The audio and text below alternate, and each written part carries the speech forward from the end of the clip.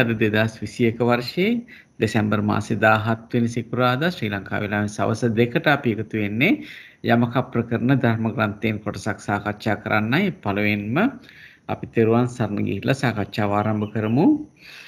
නමෝ තස්ස භගවතු අරහතෝ සම්මා සම්බුද්දස්ස නමෝ තස්ස භගවතු අරහතෝ සම්මා සම්බුද්දස්ස නමෝ තස්ස භගවතු අරහතෝ සම්මා සම්බුද්දස්ස බුද්ධං සරණං ගච්ඡාමි ධම්මං සරණං ගච්ඡාමි සංඝං සරණං ගච්ඡාමි ဒ ුතියම්පි බුද්ධං සරණං ගච්ඡාමි ဒ ුතියම්පි ධම්මං සරණං ගච්ඡාමි ဒ ුතියම්පි සංඝං සරණං ගච්ඡාමි තතියම්පි බුද්ධං සරණං ගච්ඡාමි තතියම්පි ධම්මං සරණං ගච්ඡාමි තතියම්පි සංඝං සරණං ගච්ඡාමි සාදු සාදු සාදු. හොඳයි අපි පොතත් ෂෙයා කරමු. ස්ලයිඩ්ස් ෂෙයා කරමු. හොඳයි. ඒක නේද? හොඳයි. ෂෙයා වෙනවද? ෂෙයා වෙනවා. හොඳයි. අද අපිට කතා කරන්න තියෙන මේ ආයතන යමකේ ප්‍රවෘත්ති උත්පාද වාරයේ අනාගත වාරයේ පච්චනීක අවස්ථාව. අපි බලමු කොහොමද එතනට අපි එන්නේ කියලා. එතකොට ප්‍රවෘත්ති වාරයේ තවම අපි යන්නේ උත්පාද වාරයේ. මම අතන මේක උත්පාද වාරයේ කියන එකත් මෙතනට කල කරන්න හොඳයි. උත්පාද වාරයේ අනාගත වාරයේ පච්චනීකයේ අපි මුලින්ම සාකච්ඡා කරන්නේ පුද්ගල වාරය. එතකොට මෙතනදිත් අනාගතයේ දැන් අපි යන්නේ දැන් පච්චනීක යමක. පොදුවේ ගත්තාම යමක 66ක් තියෙනවා. නමුත් මේ විස්තරය පෙළේ එන්නේ ඊට වඩා අඩු යමක ගානකින්. මොකද සමහර යමක අනිත්‍යවත් එක්ක අපිට සසඳලා ගලපලා ගන්න පුළුවන්කම තියෙන හින්දා. මේකේ පළවෙනි යමකේ එන්නේ චක්කායතන මූල සෝතායතන මූලී පච්චනීක පුද්ගල යමකේ. එතකොට කාටද පුළුවන් මේකට උත්සාහයක් ගන්න? ලක්ෂ්මී මහත්මිය. හොඳයි ජයන්ත මහත්තයා. යස්ස චක්කායතනං නූපජ්ජිස්සති තස්ස සෝතායතනං නූපජ්ජිස්සති ඉති. ඒ කියන්නේ යමෙකුට චක්කායතනෙ අනාගතයේ උපදින්නේ නැත්නම් ඕහට ගානායතනයත් උපදින්නේ සෝතායතනයත් උපදින්නේ නැද්ද කියලා අහනවා. එතකොට චක්කායතනෙ උපදින්නේ නැත්නම් චක්කායතනෙ උපදින්නේ නැත්නම් සෝතායතනෙ උපදින්නේ නැහැ. එතකොට යස්ස කියලා කියන්නේ කවුද මෙතන? යස්ස කියන්නේ වර්තමානයේ පංචවෝකාරී ඉපදිලා ඉන්න කෙනෙක්. අයි එහෙම කියන්නේ? දැන් අපි බලන්න ඕනේ කිව්වේ සම්නිත්‍යානේ හැම වෙලාවෙම යස්ස වර්තමානයේ උපදින චුත වෙන කෙනෙක් කියලානේ ගන්න. ඔව්. එතකොට යස්ස චක්කායතන නූපජ්ජිස්සති. යමකට චක්කායතනය අනාගතයේදී නූපදීද? ඔව්. ඒතර ඌහටනේ දැන් මේක මුළු සංසාරයේම අනාගතයේදී චක්කායතන නූපදින කෙනෙක් ගැන මේ කතා කරන්නේ. ඔව්. ඒතර යස්ස කියන එක්කෙනා කවුද? දැන් ඉන්න කවුද? දැන් කවුද මේ යස්ස කියලා කියන්නේ? යස්ස කියන්නේ වර්තමානයේ ඉපදලා ඉන්න කෙනෙක් වෙන්න ඕනේ. කොහේ හරි භූමියක. හරි. එයාට ඇයි අපි එයාට චක්කායතනේ අනාගතේ නූපදිනවා කියලා මේ ස්ථිර වශයෙන්ම කියනවනේ. නේද? අනාගතයේ යගේ මුළු සංසාරෙම චක්කායතනයක් උපදින්නේ නැහැ කියලානේ මේ කියන්නේ. ඔව්. ඒ කවුද? අනාගතයේ උපදින්නේ නැත්නම් එහෙනම් පිරිනිවන් පාපු කෙනෙක් වෙන්න ඕනේ.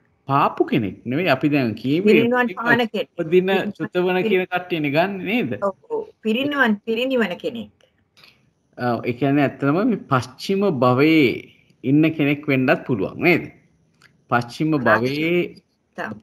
භවිකානං කියන කොටසට අයිති පුද්ගලයෙක් වෙන්නත් පුළුවන්. මොකද එයාට අනාගතයේදී චක්කායතනයක් කවමකදාකවත් උපදින්නේ නැහැ නේද? ඒ වගේම දැන් හිතන්න බලන්න රූපී බ්‍රහ්මෙක් හරි නැත්තම් කාමාවචරයේ ඉන්න මනුස්ස ලෝකේ ඉන්න පුද්ගලයෙක් හරි ධ්‍යාන වඩලා අරූපයට යනවා. හරි? අරූපයේ ප්‍රතිසන්දි අරන් එතනම පිරිනිවන් පානවා. එයාටත් කවදා හරි චක්කායතන අනාගතේ උපදිනවද? උපදින්නේ නැහැ. එහෙමනම් ඔය කිව්ව දෙන්න තමයි මම තවත් ඉන්නවද කියලා මට හිතන්න බෑ. මට මතක් වෙන්නේ දෙන්න තමයි. මේ ඒ වගේ අය තමයි මේ යස්ස කියලා කියන්නේ. එතකොට පස්චිම භවිකව පංචවෝකාරයේ ඉන්න කෙනයි. හරි?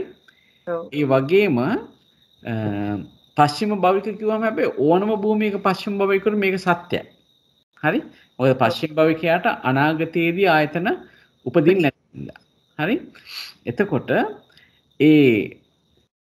එතකොට අපිට හිතන්න වෙන්නේ මේ අනාගතයේදී ඒ ආයතනේ චක්කායතනේ උපදින්නේ නැහැයි කියනකොටම අපිට හිතන්න වෙන්නේ පස්චිම භවිකානං කියන එක නයි. පස්චිම භවිකව උපදින පිරිනිවන් පාන. නේද? පස්චිම භවිකානං කියන්නේ ඒකනේ. ඒ පුද්ගලයෝ දෙන්නයි ඊට පස්සේ යමෙක් අනාගතයේදී ඊළඟ භවයේදීම අරූපයට ගිහිල්ලා අරූපේම යම්කිසි තලයක ඉහළට ගිහිල්ලා හරි එතනින් පිරිනිවන් පානවා නම් ඒ ධ්‍යාන වඩන පුද්ගලයාගේ ඒ කියන්නේ ඒ ඉපදින චුතවන ඒ පුද්ගලයාට අනාගතයේදී චක්කායතනෙ උපදින්නේ නැහැ. එතකොට එයාට චක්කායතනෙ උපදින්නේ නැත්නම් ඒ කොටස් අපි දැන් කතා කරව පස්චිම භවික කියන කොටසටයි අනාගතයේදී කියන්නේ ඊළඟ භවයේදී අරූපේ ඉපිද පිරිනිවන් පාන අයටයි සෝතායතනයක් උපදින්නේ නැහැ නේද? එහෙමනම් මේක සම්නිට්ඨානේ සංසයට ගැලපෙනවා නේද? ගැලපෙනවා. චක්කායතන නූපදින පුද්ගලයෙක් ඉන්නවා නම් එයාට සෝතායතනයක් අනාගතයේදී උපදින්නේ නැහැ. එහෙමනම් පිළිතුරු වෙන්න ඕනේ ආමන්ත්‍රා වෙන්න. ඔව් කියලා. එතකොට ජයන්ත මහත්තයා එතෙන්ට ගන්න පුළුවන්ද දැන් පිරිනිවමින් ඉන්න සබ්බේසං පරිනිබ්බන්තානං කියලා. ඔව් එතකොට පස්චිම භවිකානං කිව්වම හරිනේ. පස්චිම භවිකානං කියලා කියන්නේ පස්චිම භවික උපදින පිරිනිවන් පාන. හරි නේද ඒක? හරි මං හිතුවේ නෑ ඒකේ මට වෙනසක් වගේ දැනුණා. ඒ කියන්නේ දැන් පිරිනිවෙමින් ඉන්න ආර්යයන් වහන්සේ නමකුත් අරූපේ ඉපිද එහෙම නැත්නම් පස්චිම භවිකව ඉපිදිලා ජීවත් වෙලා පිරිනිවෙන. ඒ දෙකම අපි කියවනේ. දැන් පස්චිම භවිකානං කියනකොට දැන් පිරිනිවෙන ආර්යයන් වහන්සේටයි තියෙන්නේ. හරි. පස්චිම භවිකානං කියන්නේ පස්චිම භවිකව උපදින පස්චිම භවිකව චුත වෙන. පස්චිම භවිකව චුත වෙනවා කියන ඇත්තටම පිරිනිවන් පාන කියන එක නේද? එතකොට විනිතා මහත්මියට ප්‍රශ්නයක් තිබුණා. තෙරුවන් සරණයි ජයන්ත මහත්තයා තෙරුවන් සරණයි. එතකොට අරූපේ ඉඳලා පිරිනිවන් පාන නම් එයා එතන සෝවාන් වෙලා ඉන්න ඕනේ නේ. සෝවාන් වෙලා යන්න බෑ. අනිවාර්යයෙන්. මේ කියන්නේ මේ වෙන භූමියක ඉඳලා අනිවාර්යෙන් සෝවාන් වෙලා තමයි අරූපේ ප්‍රතිසන්දිය ගන්න ඕනේ. හරි. බොහොම හරි.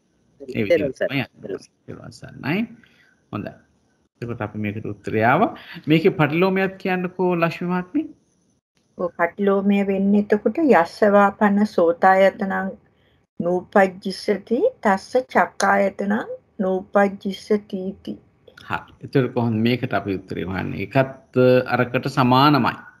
සෝතායතනයක් උපදින්න නැත්නම් අනාගතයේ ඔහුට චක්කායතනයත් උපදින්නේ නැද්ද කියලා අහන්නේ. එතකොට එතන ගන්න වෙන්නේ අපිට අර යස්ස කියලා ගන්නකොට ගන්න වෙන්නේ පස්චිම භවිකානං කියන කෙනයි යම් කෙනෙක් අරූපේ ඉපිද පිරිනිවනවා නේද? යේ අරූපං uppajjittva parinibbāyissanti කියන කොටසක් ඉන්නවනේ.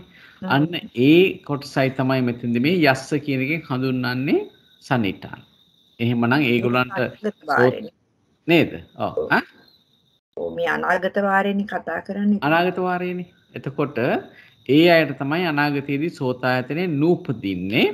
ඒ අයට එතකොට දැන් පස්චිම භවික නම් අනාගතයේ චක්කායතනයක් ඉපදෙන්නෙත් නැහැ. ඒ වගේම අරූපයට ගිහිල්ලා පිරිනිවන් පානවා නම් අරූපේ ඉපිද පිරිනිවන් පාන අයටත් චක්කායතනයක් උපදින්නේ නැහැ. නේද?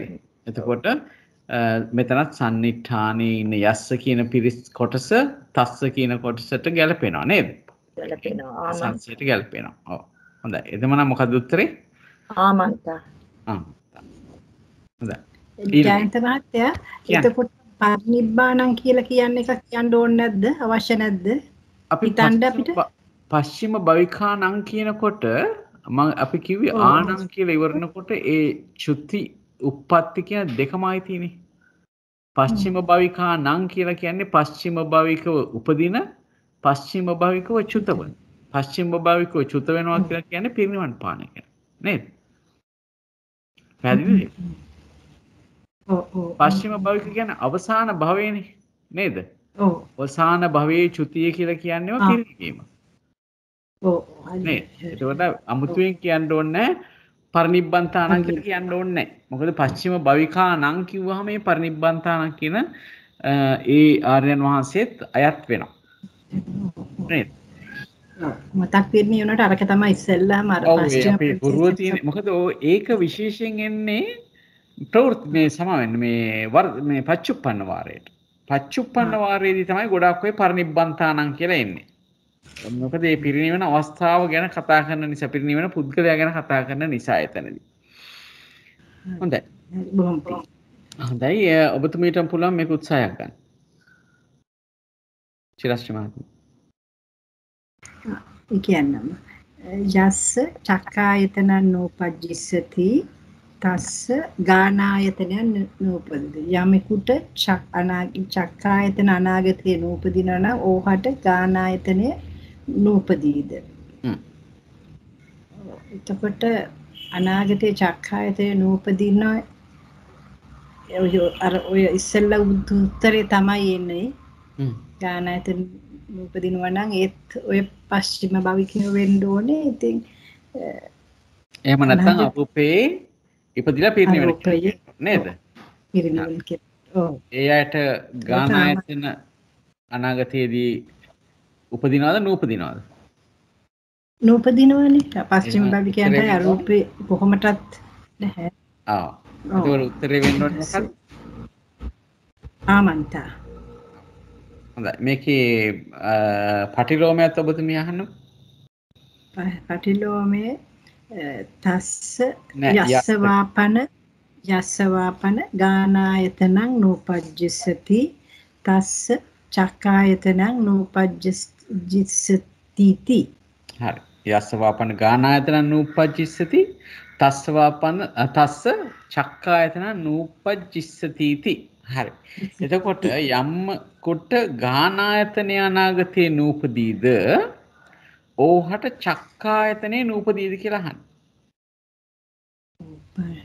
පිරිනිවන් අයත් කියත හැකි රූපාවචර අහන්න හරි කියන්න බලන්න මොකද්ද මොකද රූපාවචර ඉපදෙන අයට කොහොමද ගානායතනය නැහැ චක්කායතනයේ උපදින්න පුළුවන් උපදිනවා නූපදිනවා නොවේ කියත හැකි.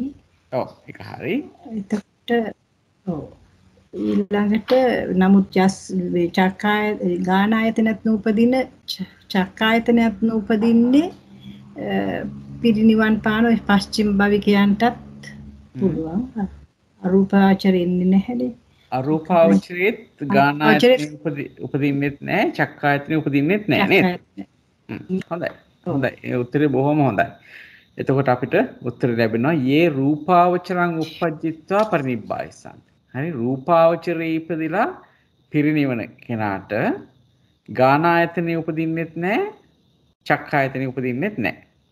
හරි ඊළඟට පස්චිම භවික උපදින්න පස්චිම භවික යනට පස්චිම භවික යනට කියලා කියන්නේ පස්චිම භවික උපදින පිරිනිවන කියන ආර්යයන් වහන්සේලා දෙන්නම නේද? ආර්යයන් වහන්සේ කියන වැරදි පස්චිම භවික වෙනකොට ආර්යයන් වහන්සේ කෙනෙක් නොවෙන්න පුළුවන්. නමුත් චුත වෙනකොට අනිවාර්යයෙන්ම රහතන් වහන්සේ කෙනෙක්නේ පස්චිම භවික නම්. ඒ පුද්ගලයෝ දෙන්නයි ඊට පස්සේ යමෙක් අරූපේ ඉපිද පිරිනිවෙනවා නම් එයා ඒ පුද්ගලයාටයි ගානායතනෙ උපදින්නෙත් නෑ අනාගතයේදී චක්කායතන චක්කායතනෙ උපදින්නේ නැහැ. මේක පැහැදිලිද? තව කාට හරි මොනවා හරි ප්‍රශ්න තියෙනවද? පැහැදිලි නැත්නම් අහන්න. මේ සමාවෙන ජයන්ත මහත්තයා මාව මගේ බැටරි බැහැලා මම ඩිස්කනෙක්ට් වුණා. පොඩි එක තව එක සැරයක් කියන්න පුළුවන්. ඒ සම්නිට්ඨානේ මොකද්ද මට අහගන්න බැරි වුණා. සම්නිට්ඨානේ දැන් මේ යස්සවාපන ගානායතන නූපජ්ජිස්සති. යමකුට අනාගතයේදී ගානායතනේ නූපදීද? හරි? ඒතකොට ගානායතනේ නූපදින මේ පුද්ගලයෝ කීප දෙනෙක් ඉන්නවා. ඒ තමයි යමෙක් අරූපේ ඉපදිලා පිරිණිවෙනවා නම් එයාට ගානායතනේ උපදින්නෙත් නැහැ. නේද? ඊළඟට පස්චිම භවිකේනට අනාගතයේදී ගානායතනෙ උපදින්නෙත් නැහැ. ඒ වගේම යම් කෙනෙක් රූපාවචරයේ ඉපදිලා එතනම පිරිණිවෙනවා නම් රූපාවචරයේ පිරිණිවෙනවා නම් එයාටත් ගානායතනෙ අනාගතයේදී උපදින්නේ නැහැ. ඔතන වෙනස තියෙන්නේ රූපාවචරයේ ඉපදෙන කෙනාට ඒ පුද්ගලයාට චක්කායතන අපිට නූපජ්ජිස්සති කියලා කියන්න බෑ. අනාගතයේදී රූපාවචරය යම් කෙනෙක් ඉපදෙනවා නම් එයාට චක්කායතනෙ ඉපදෙනවා. නේද?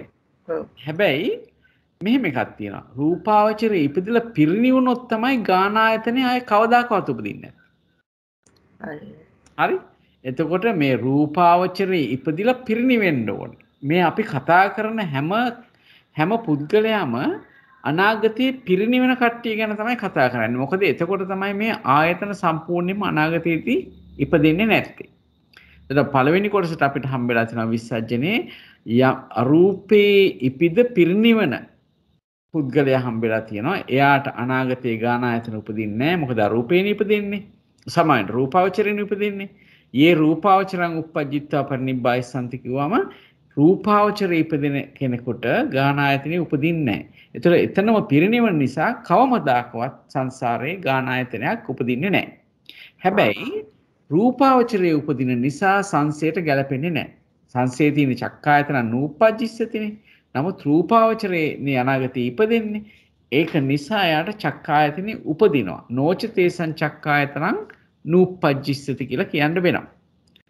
අනිත් කොටස් දෙක ගත්තාම පස්චිම භවිකව උපදින ඒ වගේම පිරිනිවෙන කියන ඒ පුද්ගලයෝ දෙන්නයි ඊට පස්සේ යමෙක් අරූපේ ඉපදි පිරිනිවෙනවා නම් ඒ පුද්ගලයයි ගානායතනත් අනාගතයේදී උපදින්නේ නැති චක්කායතනත් අනාගතයේ උපදින්නේ නැති පුද්ගලයෝ හැටියට තමයි අපිට ලැබෙන්නේ. ඒක පැහැදිලිද? ඔව් තේරුණා.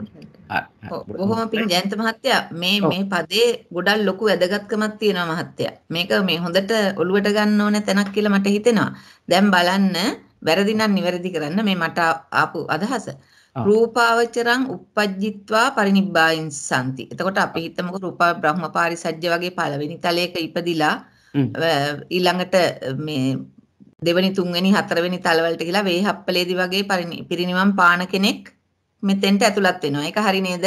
ඒකත් හරි. ඒ කියන්නේ ඉපදෙන පළවෙනි භූමියේම පිරිනිවන් පාන කෙනත් ඇතුළත් වෙනවා. ඒක මේ පච්චිම භවිකා නම් එකට නෙමෙයිද? නෑ දැන් මේ අනාගතයේ ඉපදෙන කෙනෙක් ගැන කතා කරන්නේ. යේ රූපාවචරං උප්පජ්ජිත්වා. ඒතකොට දැන් එයා කොහෙද? ඒක හරි. ඔව්. ඒක තලෙන් තලයට යන කෙනෙක්. එහෙමද? මෙහෙමයි. යේ රූපාවචරං උප්පජ්ජිත්වා පරිනිබ්බායසන්ති කිව්වහම දැන් රූපාවචරී උපදින්න පුළුවන් කාටද?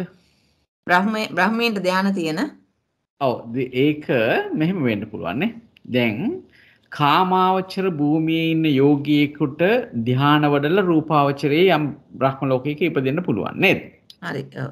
ඒ ඉපදිලා එයා පිරිනිවුණත් ඒ භවයේම එතකොටත් රූපාවචරං උප්පජ්ජිත්වා පරිනිබ්බායසන්ති. එතකොට මේ කවුරු ගැනද කතා කරේ? මේ කාමාවචරයේ ඉන්න පුද්ගලෙක් ගැන. ඔව්. හරි? හරි. එතකොට ඒ පුද්ගලයා තමයි එයා ඊළඟ භවයේදී රූපාවචරයේ ඉපිද ඒ භවයේම පිරිනිවන් පාන්නත් පුළුවන්. එහෙම නැත්නම් ඉහළ රූපාවචර බ්‍රහ්ම ලෝකවලට ගිහිල්ලා පිරිනිවන් පාන්නත් පුළුවන්. ඔව්. හරි? ඒ වගේම රූපාවචරයේ ඉන්න කෙනෙකුට බැරිද තව රූපාවචර භූමියක ප්‍රතිසන්දිය ගන්න? පුළුවන්. ඒකත් ඔතෙන්ට ඇතුළත්. ඒකත් මෙතනට ඇතුළත්. මොකද දැන් මොකක් කියලා සුද්ධාවාසය ගන්නකො අගනිට මොකද උද්දන්සෝත අකනිට්ඨගාමී කියන කොටස බලන්නකො. ඒගොල්ලන්ටත් ගානායතන උපදින්නේ නැහැ. නමුත් චක්කායතන උපදිනවා. නේද? ඒ වගේ අපිට කොටස් වලට බෙදලා මේක ගැඹුරින් කල්පනා කරලා බලන්න පුළුවන් කොටසක් තමයි මෙතන. මහත්තයා ඔය දැන් ඒ කියන්නේ දැන් අපි සුද්ධාවාසි කිව්වත් එතනින් සම්පූර්ණයෙන් චුත වෙලා තමයි සුද්ධාවාසි එකින් එකට යන්නේ නේද? අනිවාර්යෙන් නැත්නම් අපි එතකොට මෙතන හිතන්න ඕනි ඉන්න තලය මොකක් හරි සුද්ධාවාසි තල වලින් එකක ඉන්න තලයට අදාළව තමයි අදාළවයි මේක ප්‍රකාශ කරන්න තියෙන්නේ. ප්‍රකාශ කරන්න ඕනේ. මොකද නැත්තම් සුද්ධාවාසි කියන එක අපි මෙතනදී හුඟක් වෙලාවට යමකේදී වෙන වෙනම සඳහන් කරන්නේ නැහැ ඒ තල පිළිබඳව. මොකද එතන කෙලින්ම කියන්නේ uppajjantānaṁ parinibbantānaṁ කියන දෙක විතරයි සඳහන් කරන්නේ. නමුත් අපි වෙනත් තැන් වලින් අපිට ධර්මයෙන්ම අපිට ලැබෙනවානේ. මොකද මේ ස්කන්ධ කියන ඒවා නැත්තම් ඔය ආත්ම සංකල්පේනවනේ අපි එකම කෙනෙක් කොහොම තලෙන් තලයට යනවා කිව්වොත් ආත්ම සංකල්පයක් එනවා. එහෙම වෙන්න බෑ. එතන තියෙන මේ ස්කන්ධ ටික නිරුද්ධ වෙලාම තමයි ඊළඟ භවය ඇති වෙන්නේ. සුද්ධාවාසය තුලදී. එහෙම තමයි අවබෝධය තියෙන්නේ. මම මේක ගත්තෙත් ඒකයි චන්ද්‍රිකා මහත්මිය අර මේ ඔය එවපු ටෙක්ස්ට් එකෙත් ඇති ඔබ නොබ උපදමින් කියලා. දැන් මහත්තයා උද්දන්සෝත අගනිට්ඨගාමී හරි වේහප්පලේ හරි ඉන්න අනාගාමින් වහන්සේ කෙනෙක් කොතෙන්ටද යන්නේ? ඕකට ඇතුළත්ද? ආයි කියන්නේ වේහප්පලේ ඉන්න අනාගාමීන් වහන්සේ නමක්. එහෙම නැත්නම් ඉන්න පුළුවන්. වේහප්පලෙත් ඉන්න පුළුවන්. උද්දන්සෝත අගනිට්ඨගාමී කියන ඒ උඩතලේ ඉන්න අනාගාමින් වහන්සේ නමකුත්. එතකොට ඒක යනවද මේ රූපාවචරං uppajjitva parinibbāssanti කියන තැනට? ඒක යන්නේ පච්චිම භවිකාණන් කියන තැනට. සුද්ධාවාසයේ ඉපදුණු නිසාම පච්චිම භවික කියලා කියන්න බෑ. උද්දන්සෝත අගනිට්ඨගාමී ඉන්නවා නම් පච්චිම භවිකයි. නෑ. පච්චිම භවික කියන්නේ අවසාන භවයනේ. එතන භව පහක්නේ. සුද්ධාවාසයේ තුල භව පහක් තියෙනවා. අගනිටා භවයේ ඉන්නවනම් අගනිටාවේ හරි වේහප්පලේ ඉන්න අනාගාමී කෙනෙක් අනිවාර්යයෙන්ම පස්චිම භවිකයි. අන්න ඒකයි අහගන්න ඕනේ උනේ. එතන තමයි ප්‍රශ්නේ. ඒතර වේහප්පලේ අනාගාමී කෙනෙක් වෙන කොහෙවත් යන්නේ නැහැ. එතන පිරිනිවන් පානවා. එතකොට එතන පස්චිම භවිකයි නේද? එතන පස්චිම භවිකයි. ඊළඟට අගනිටා බඹලොව ඉන්න අනාගාමින් වහන්සේත් එතනම පිරිනිවන් පාන නිසා මේ එතනත් පස්චිම භවිකයි නේද? අන්න හරි. ඕක තමයි අනිත් ඔය uppajjitva parinibbāssanti කියනකොට අරූපේ හරි මේ සුද්ධාවාසි හරි තලයෙන් තලයට යනවා වගේ නේද තේරෙන්නේ? ඔව් ඒ වගේම මං හිතන්නේ ආර්යයන් වහන්සේ කෙනෙක් නේව සංඥා නාසඤ්ඤායතනෙ ඉපදුනා නම් ඒත් එතනත් පස්චිම භවිකයි. ඔව්. අන්න ඒකයි. ඒක චන්ද්‍රිකා මහත්මිය ඒක හරි නේද එහෙම? හරි නේව සංඥා නාසඤ්ඤා තලයේ ඉන්න පුළුවන් සෝහන් පුද්ගලයෙක්. ඔව්. අපි හිතමු නේව සංඥා නාසඤ්ඤා තලයේ සෝහන් පුද්ගලයෙක් ඉඳලා එයාට එතනදී සම්පූර්ණ කරගන්න බැරි වුණොත් සමහර වෙලාවට එයාට පහළ තලයකට එන්නත් පුළුවන්. වහන්සේලා පහළ තලවලට එන්නේ නැහැලු. නෑ අපිට එයාට එන්න බැරිද මේ අපිට සෝහන් පුද්ගලයෙක් ඉන්නවා. එතකොට මනුෂ්‍ය ලෝකයේ උපදින බැරිද? එහෙම එකක් තිබුණා. පහළ තලයකට එන්නේ නැහැ කියලා යමක වචනාමාර්ථ තිබුණා තැනක. හදිස්සියේ ඒක අපි පිරිහෙන්නේ නැද්ද එතකොට ධානය. ඒ කියන්නේ එතනින් ඒ තලයකට යන්න බෑ. මං අහන්නේ මනුෂ්‍ය ලෝකයේ උපදින්න බැරිද? මං ඒකයි අහන්නේ. දැන් රූපාවචරයෙන් පහළට අරූපාවචරයෙන් පහළට යන්න බෑ. ඒවනේ මනුෂ්‍ය ලෝකෙට එන්න පුළුවන් නේද? මම හිතුවේ බෑ කියලා. මම ඒක මට ෂුවර් නෑ. මම තේරුම් ගත්තේ බෑ කියලා. ওই වචනේ තිබුණා යමක වාචනා මාර්ගයේ පහළ තලවලට එන්නේ නෑ ආර්යයන් වහන්සේලා කියලා. ඒ අරූපාවචරෙම නේ. අරූපාවචරෙම කියොත් මං හිතන්නේ මනුෂ්‍ය මේ මනුෂ්‍ය ලෝකෙට මේ තලයට එන්න මම හිතන් හිටියේ නම් එහෙමයි. දන්නේ ඒක ෂුවර් නෑ. අපි පොඩ්ඩක් ඒක හොයලා බලමු. ඒක මෙහෙමයි. තෙරුවන් සරණයි. කියන්න. ජයන්ත මහත්තයා මෙතන මේ අරූපතලයේ එතකොට නේව සංඥා ඥා සංඥායතනයේට ධාන විතරක් ලබාගෙන ගිය මේ කෙනෙකුට එයා ආපහු වෙන්න පුළුවන් මනුෂ්‍ය ලෝකෙට. නැත්නම් ආර්යයන් වහන්සේ කෙනෙක් නම් ආපහු වෙන්නේ නැහැ. මාත් එහෙම තමයි ඒ අදහසේ තමයි ඉන්නේ. ඔව්. ඔව්. එහෙම බෑ ඒකේ රෙෆරන්ස් ඕනේ අපිට. මං එවන්න. හොඳයි. එතකොට ඔය පංච සුද්ධාවාසිකයේ අකනිට්ටා බ්‍රහ්ම ලෝකයේ අයට පස්චිම භවිකයෝ වෙන්න පුළුවන්. එතකොට අනිත් අතප්ප සුදස්සන කියන සුදස්සය කියන බ්‍රහ්ම තලවල බ්‍රහ්මයින්ට ඒගොල්ලන්ට පස්චිම භවිකයෝ වෙන්න පුළුවන්ද? බෑද? පුළුවන්. ඒ භවයේම මේ පිරිනවන් පාන්න පුළුවන්. සමහර කෙනෙක් ඉන්නවා ඉහළට ගිහිල්ලා පිරිනවන් පාන. සමහර අය ඉන්නවා ඒ ඉපදින භවයේම ඉපදින භූමියේම පිරිනවන් පාන. ඒක වෙන්න පුළුවන්. පොඩ්ඩක් සමා වෙලා 76 පිටුවේ යමක වාචනා මාර්ගයේ ශ්‍රයා කරනවද මහත්තයා? 76ද? ඔව් 76 යමක වාචනා මාර්ගයේ printed 76. ඒ ප්‍රශ්නේ විසඳගෙන යන් මෙතන මේක ප්‍රශ්නයක් මහත්තයා. ඒකයි අපි කතා කරේ.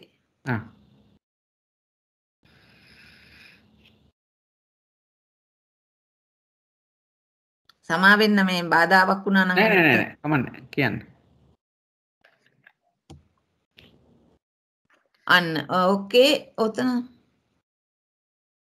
මගේ පොතේ වෙනස්ද දන්නේ ඔය 76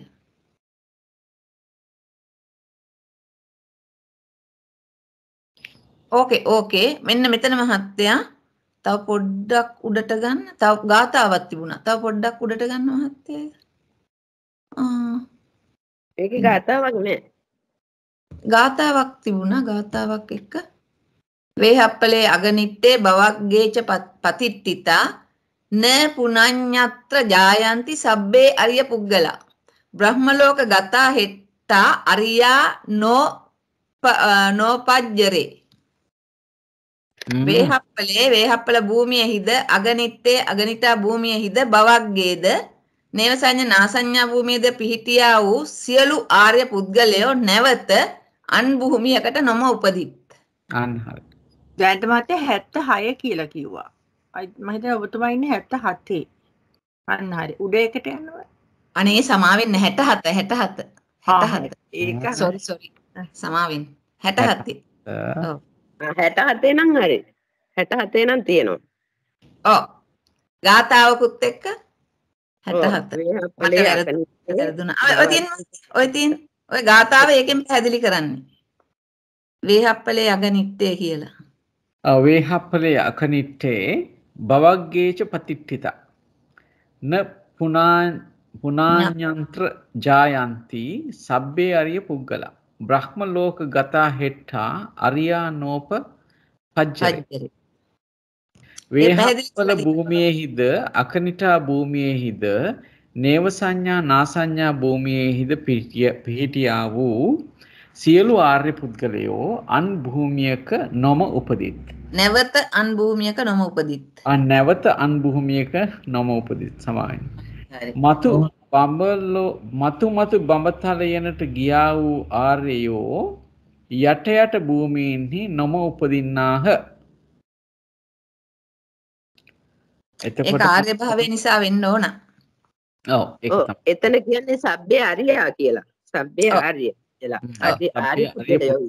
අන්න ඒකයි. ඔව් එතකොට අපිට ඒක පැහැදිලි නේද? ඔව් ඒක පැහැදිලි නේ චන්ද්‍රිකා මහත්මිය. ඔව් බොහොම පිං ඒකයි මං කිව්වේ බොහොම පිං දැක්කා. එහෙනම් මම හිතනවා අපේ අවබෝධයේ වැරද්දක් නැහැ. අපිට දැන් මේක හම්බුණා මේ මොකක්ද අපිට කියන්නේ මූලාශ්‍රත් හම්බුණා අපිට. ඒක කන්ෆර්ම් වුණා. අන්න ඒක කන්ෆර්ම් වුණා. හොඳයි. අපි එතකොට මෙතනින් ඉස්සරහට යමු නේද? මෙතන අරූපං උපජ්ජිත්වා කිව්වහම අපි මෙතන මට ඔන්න ඔතන පොඩි පැටලිල්ලක් තියෙනවා.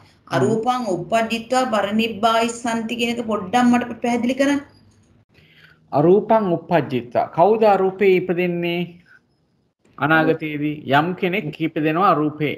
හරි ඒ ඉපදෙන්නේ දැන් එතන කතා කරන්නේ මේ ඉපදෙන එක්කනා ගැන නෙවෙයි. ඒක තමයි විශේෂ කාරණය. නෑ ඒත් නෑ. අරූපං උපජ්ජිත්වා පරිනිබ්බායිසන්ති කියලා කියන්නේ දැනට යම් කිසි පුද්ගලයෙක් කොහේ හරි ඉන්නවා. ඒ පුද්ගලයා මතු අරූපේ ඉපදිලා පිරිනිවෙනවා අනාගතේ.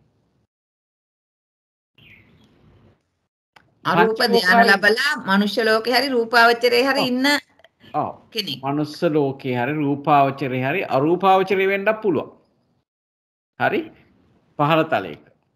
ඉන්න පුද්ගලයෙක් හරි අරූපේ යම්කිසි තලයක උපදිනවා යා. අනාගතයේදී. අනාගතයේදී ඉපදිලා පිරිනිවනවා. ඒකෝර අපි හිතන්නකෝ දැන් මේ කාමාවචර භූමියේ ඉන්න යෝගියෙක් මේ සෝවාන් ඵලයටපත් වෙලා ඒ කාමාවචරයේ ඉන්නවට මිනිස්සෙක් කියලා හිතන්නකෝ. ඒ ආර්යයන් වහන්සේ කාමාවචරයේ තමයි දැන් ඉන්නේ. භූමියක් හැටියට ගත්තාම.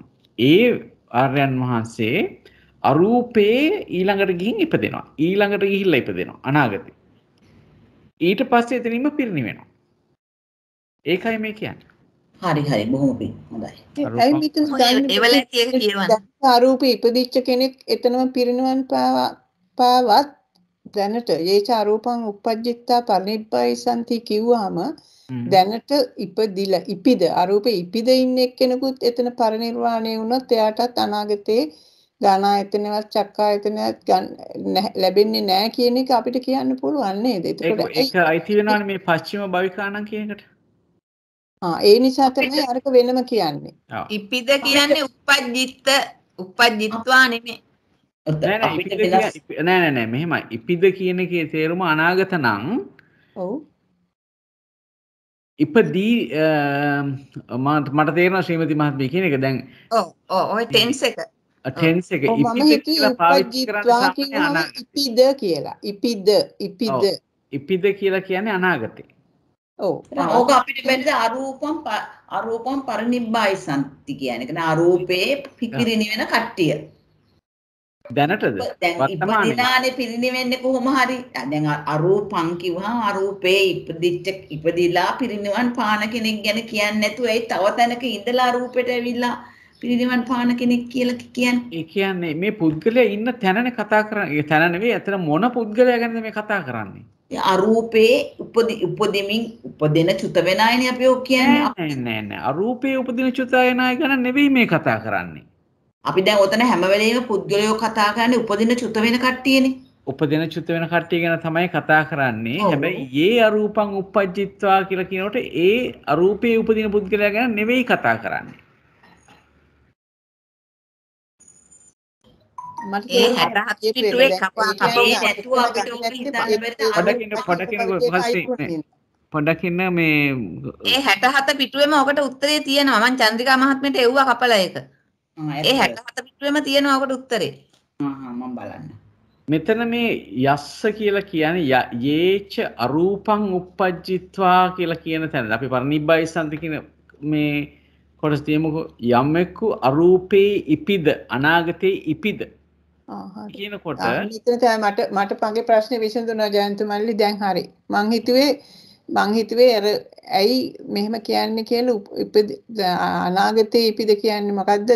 උපජ්ජිත්තා කියන වචනේ මං හිතුවේ දැනට ඉපදිලා ඉන්න එක්කෙනෙක් කියලා. ඒක තමයි මට ඒ පාලි වචنين මං මිස් අන්ඩර්ස්ටෑන්ඩ් කරේ. මට දැන් ඒක තේරුණා. බොහොම පිං. හොඳයි. චූට්ටක් ඉන්න මේකත් අහගන්න. උපජ්ජිත්වා කියන එක අර්ථ දක්වලා තියෙන්නේ උප්පත්ති වශයෙන් පැමිණ අරූප භූමියට උප්පත්ති වශයෙන් පැමිණ කියලා තමයි මේකේ සිංහලෙන් දීලා තියෙන්නේ. ඒක පැමිණෙන්නේ දැන් නෙවෙයි හැබැයි අනාගතේ. ඔව්. දැන් මහත්තයා මෙහෙම හිතුවොත් හරිද යස්ස කියන්නේ දැන් අපි ඉපදී නිරුද්ධ වෙවි යන සංසාරේ යන පුද්ගලයෙක්. එතකොට එයාගේ අනාගතයේ මේ නූපජ්ජස්සති කියන තැන එන කෙනෙක්නේ අහන්නේ. එතකොට යේ කියන්නේත් ඉපදිච්ච එක්කෙනා නෙමෙයි මතුවට අර යස්ස කියන එක්කෙනාව නේද? යේ කියන්නේ. ඔව් යස්ස කියන එක්කෙනාම තමයි යේ කියලා කියන්නේ. යස්ස කියන එක්කෙනා බෙදනවා කොටස් කීපයකට. ඒකේ මේ යේ කියලා කියන්නේ මේ යමෙක්. එතකොට ඒ යස්ස ඒ කියන්නේ එයා තාම ඉපදිලා නැහැ. එයාට වෙන්න යන අනාගතයේ දෙයක්. එහෙමද? මේ ඉස්සර හොඳට බලන්න ඕනේ මේ යස්සගේ දැන් නිතර මේ ප්‍රවෘත්ති වාරයන කතා කරන්නේ. ඒ ප්‍රවෘත්ති වාරයේ කතා කරන්නේ වර්තමානයේ උපදින චුතවන කියන දෙන්නෙක් ගැන තමයි කතා කරන්නේ. හරි? මෙතනදී යේ අරූපං උපජ්ජිත්වා කියලා කියන වර්තමානයේ උපදින චුත වෙන කෙනෙක් ඉන්නවා. එයා අරූපේ ඉපදිලා. පිරිනිවෙනවා. හරි? එතකොට ඒ උපදින චුත වෙන එක්කෙනා ඉන්න පුළුවන් කාමාවචරයේ ඉන්න පුළුවන්. හරි? කාමාවචරයේ ඔන්න එක්කෙනෙක් උපදිනවා. එයා හැබැයි ඊළඟ භවයේ අරූපයේ උපදිනවා. ඉපදිලා එයා පිරිනිවන් පානවා. එතකොට මේ එයා කියලා කියන්නේ කවුද? මේ කාමාවචරයේ උපදින පුද්ගලයා. ඊට පස්සේ කාමාවචරයේ චුතවන පුද්ගලයෙක් ඉන්නවා. එයා ඊළඟට අරූපයේ ඉපදිලා පිරිනිවන් පානවා. අන්න එතකොට ඒ අපි එතන කවුද මේ පුද්ගලයා? මේ චුත වෙන පුද්ගලයා. මේ කාමාවචරයෙන් චුත වන පුද්ගලයා. තව කෙනෙක් ඉන්නවා. දැන් රූපාවචර පහළ භූමියක පුද්ගලයෙක් ඉන්නවා. ඒ පහළ භූමියක ඉන්න පුද්ගලයා ඉපදෙන හෝ චුත වෙන. ඉපදෙන පුද්ගලයෙක් ඉන්නවා වෙන්න පුළුවන්. රූපාවචරයේ චුත වන පුද්ගලයෙක් වෙන්න පුළුවන්. එයා නැවතත් රූපාවචර භූමියක අනාගතයේදී ඉපදිලා පිරිනිවන් පානවා. එයත් එතකොට ඒ පුද්ගලයාට අයිති. යේච රූපං උපජ්ජිත්වා පරිනිබ්බායසන්ති කියන්නේ. ඒ වගේම අරූපේ දැන් පුද්ගලයෙක් උපදිමින් හෝ චුත වෙමින් ඉන්න අරූපේ යටතලයක පුද්ගලයෙක් ඉන්නවා කියලා හිතන්නකෝ. ඒ පුද්ගලයා අරූපේම නැවතත් ඉපදිලා පිරිනිවෙනවා අනාගතයේදී. එතකොට ඒ ඔය කියව පුද්ගලයෝ 6 දෙනාම ගත්තත් ඔය යස්ස කියන ගොඩට වැටෙනවා. ඒ වගේම යේච අරූපං උප්පජ්ජිත්වා පරිනිබ්බායසන්ති කියන කොටසට අයිති වෙනවා. ඒක පැහැදිලිද? අවුල්ද? නෑ පැහැදිලි. හරි. එතකොට ඒ විදිහට තමයි හිතන්න වෙන්නේ කියලායි හිතන්නේ. හොඳයි. අපි ඉස්සරහට යමුද? මොකද තත්ත්වය? යමු. හොඳයි. කවුද මේකට උදව් කරන්නේ අපිට? චන්ද්‍රිකා මහත්මිය. හොඳයි. යස්ස චක්කායතන නූපජ්ජිස්සති තස්ස රූපායතනං නූපජ්ජිස්සති. යමෙකුට චක්කායතනය අනාගතයේ නූපදීද ඕහට රූපායතනය අනාගතයේ නූපදින්නේද කියලා අහන්නේ. එතකොට මෙතන යස්ස චක්කායතනයේ නූපදිනවා රූපායතනයේ නූපදිනවා. චක්කායතන අනිවාර්යයෙන්ම නූපදිනවානේ. එතකොට යාට රූපායතනය උපදින්න කට්ටියක් ඉන්නවානේ රූපායතන.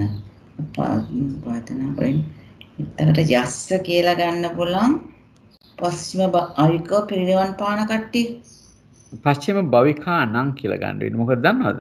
පස්චිම භවික උපදින පිරිනිවන් පාන කියන දෙන්නම අයිති පස්චිම භවිකා නම් කියවම ඒ දෙන්නටම අනාගතයේදී චක්කායතනෙ උපදින්නෙත් නැහැ. රූපායතනෙ උපදින්නෙත් නැහැ. සන්නිඨානයේ සංසය ගැළපෙන කොටසක් ඒක නේද?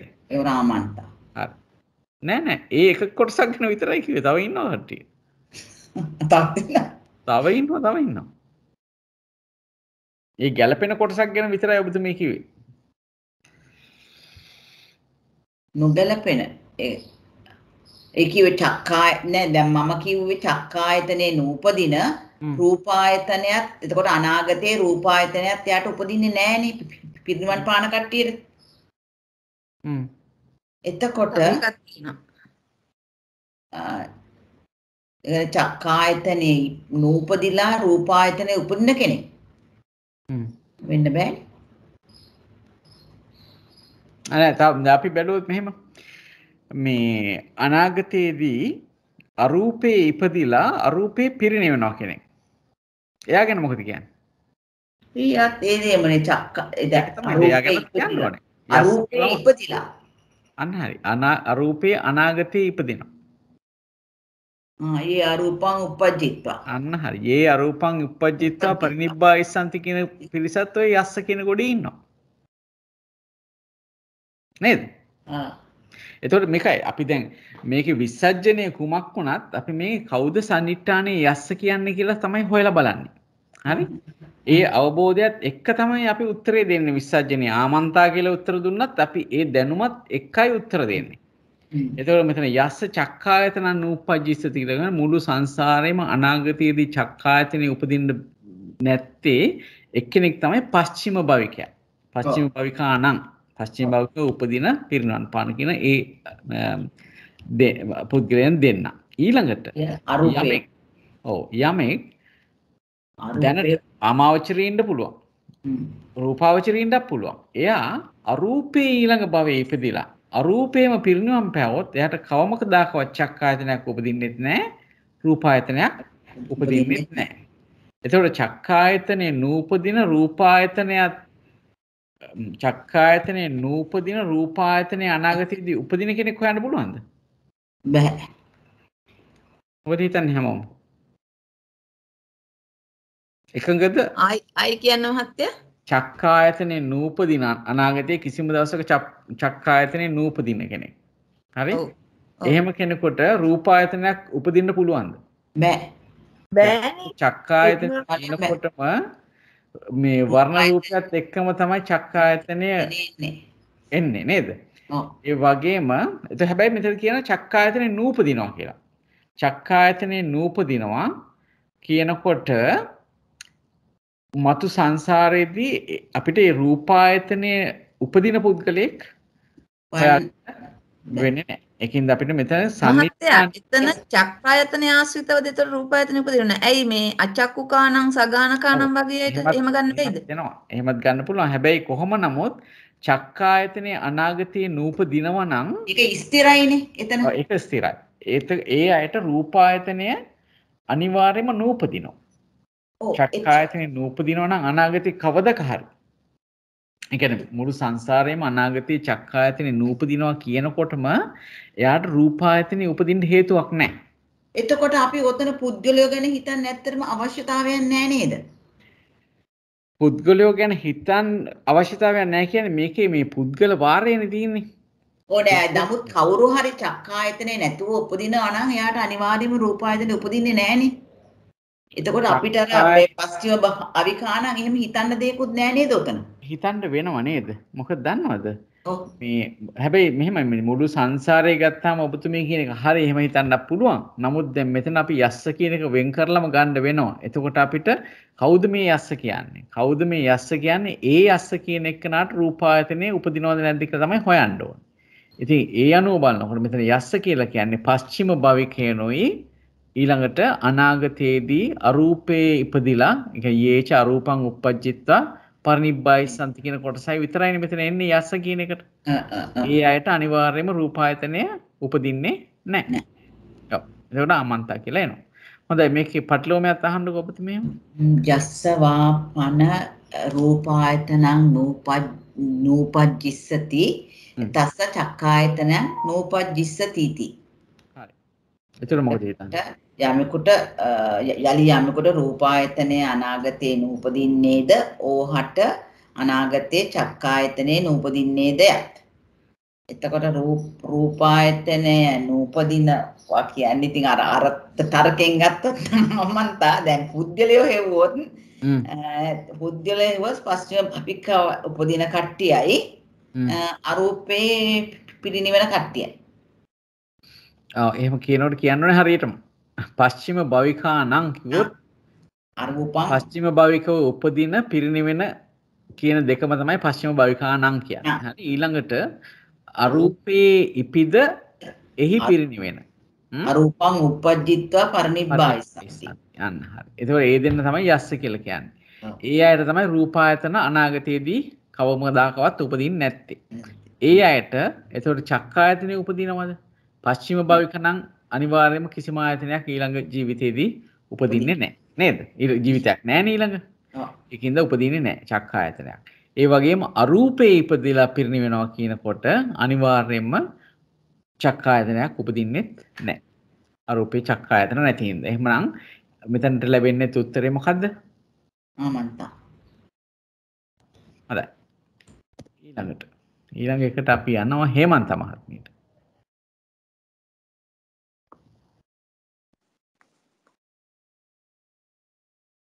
ඉන්නවද හේමන්ත මහත්මිය? ඔව් ඉන්නවා. කියන්න. යස්ස චක්කායතනං නූපජ්ජිස්සති තස්ස මනායතනං නූපජ්ජිස්සති ති. එතකොට චක්කායතනේ නූපදින්නේ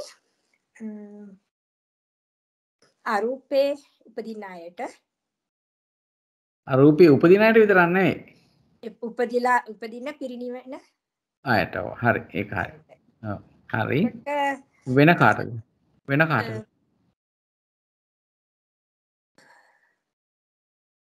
එච්චරයි. පස්චිම භවිකයන්ට පස්චිම භවිකයන්ටත් උපදින්නේ නැහැ. එතකොට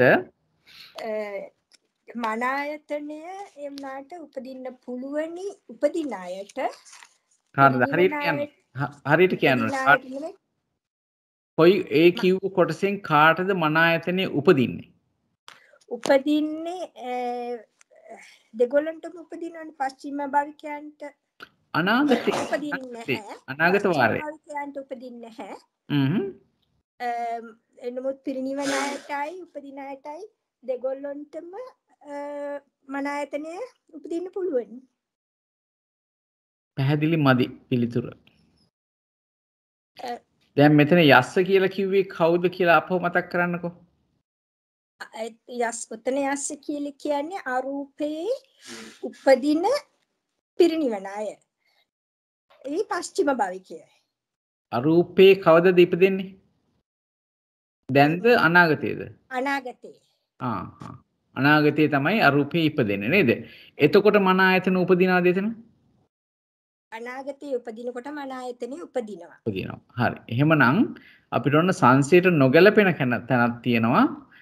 යේ අරූපං uppajjitva parinibbāyissanti කියන පුද්ගලයා චක්කායතන නූපදින අනාගතයේදී ආයතනය උපදිනවා. මන ආයතනය උපදින්න පුළුවන්. අනිවාර්යයෙන්ම උපදිනවා. මන ආයතනයේ තියෙනවනේ හැමෝටම. අරූපේ ඉපදෙන පුද්ගලයාට මන ආයතනය උපදිනවා නේද? තියෙනවා. හරි. එතකොට පස්චිම භවිකයන්ට අනාගතයේදී කිසිම ආයතනයක් උපදිනවද? උපදින්නේ නැහැ. චක්කායතනත් උපදින්නේ නැහැ, මන ආයතනත් උපදින්නේ නැහැ. හොඳයි. එහෙනම් අපිට ගන්න වෙන්නේ එහෙම නේද? කොහොමද? යේ අරූපං uppajjitva parinibbāyissanti තේසං චක්කායතනං නූපජ්ජිස්සති නොච තේසං මන ආයතනං නූපජ්ජිස්සති. පස්චිම භවිකානං තේසං චක්කායතනං ච නූපජ්ජිස්සති මන ආයතනං ච නූපජ්ජිස්සති. මේක පැහැදිලිද හැමෝටම? මම හිතනවා දැන් අපි එකම දේ දිගටම කතා කරපු හින්දා පැහැදිලියක් කමක් ඇති කියලා. මේකේ පටිලෝමයක් අහන්නකෝ හේමන්ත මහත්මිය. යස්ස වාපන මන ආයතනං නූපජ්ජිස්සති තස්ස චක්කායතනං නූපජ්ජිස්සති इति. මොකද හිතන්නේ? මන ආයතනය උපදින්නේ නැත්තම් චක්කායතනයත් උපදින්නේ නැහැ. චක්කායතනේ තියෙනවා නම් මන ආයතනේ උපදිනවනේ. එතකොට මන ආයතනේ උපදින්නේ නැත්තම් චක්කායතනයත් උපදින්නේ නැහැ. දැන් මට කියන්න කවුද මේ යස්ස කියන්නේ කියලා. උතන යස්ස කිලි කියන්නේ එතකොට මේ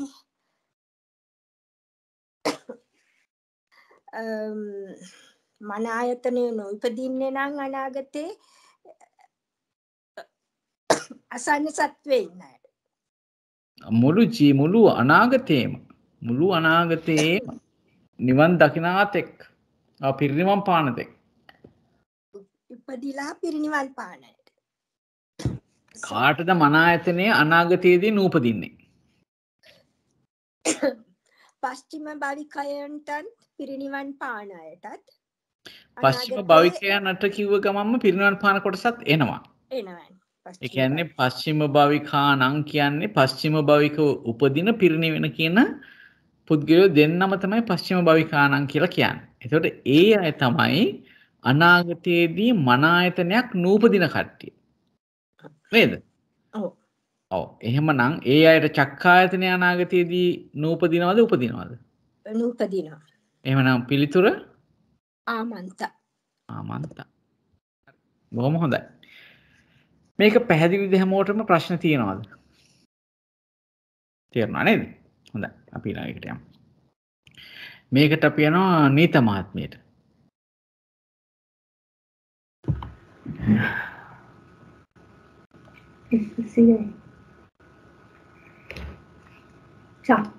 යස්ස චක්කායතනං නූපජ්ජිස්සති තස්ස ධම්මායතනං නූපජ්ජිස්සති इति.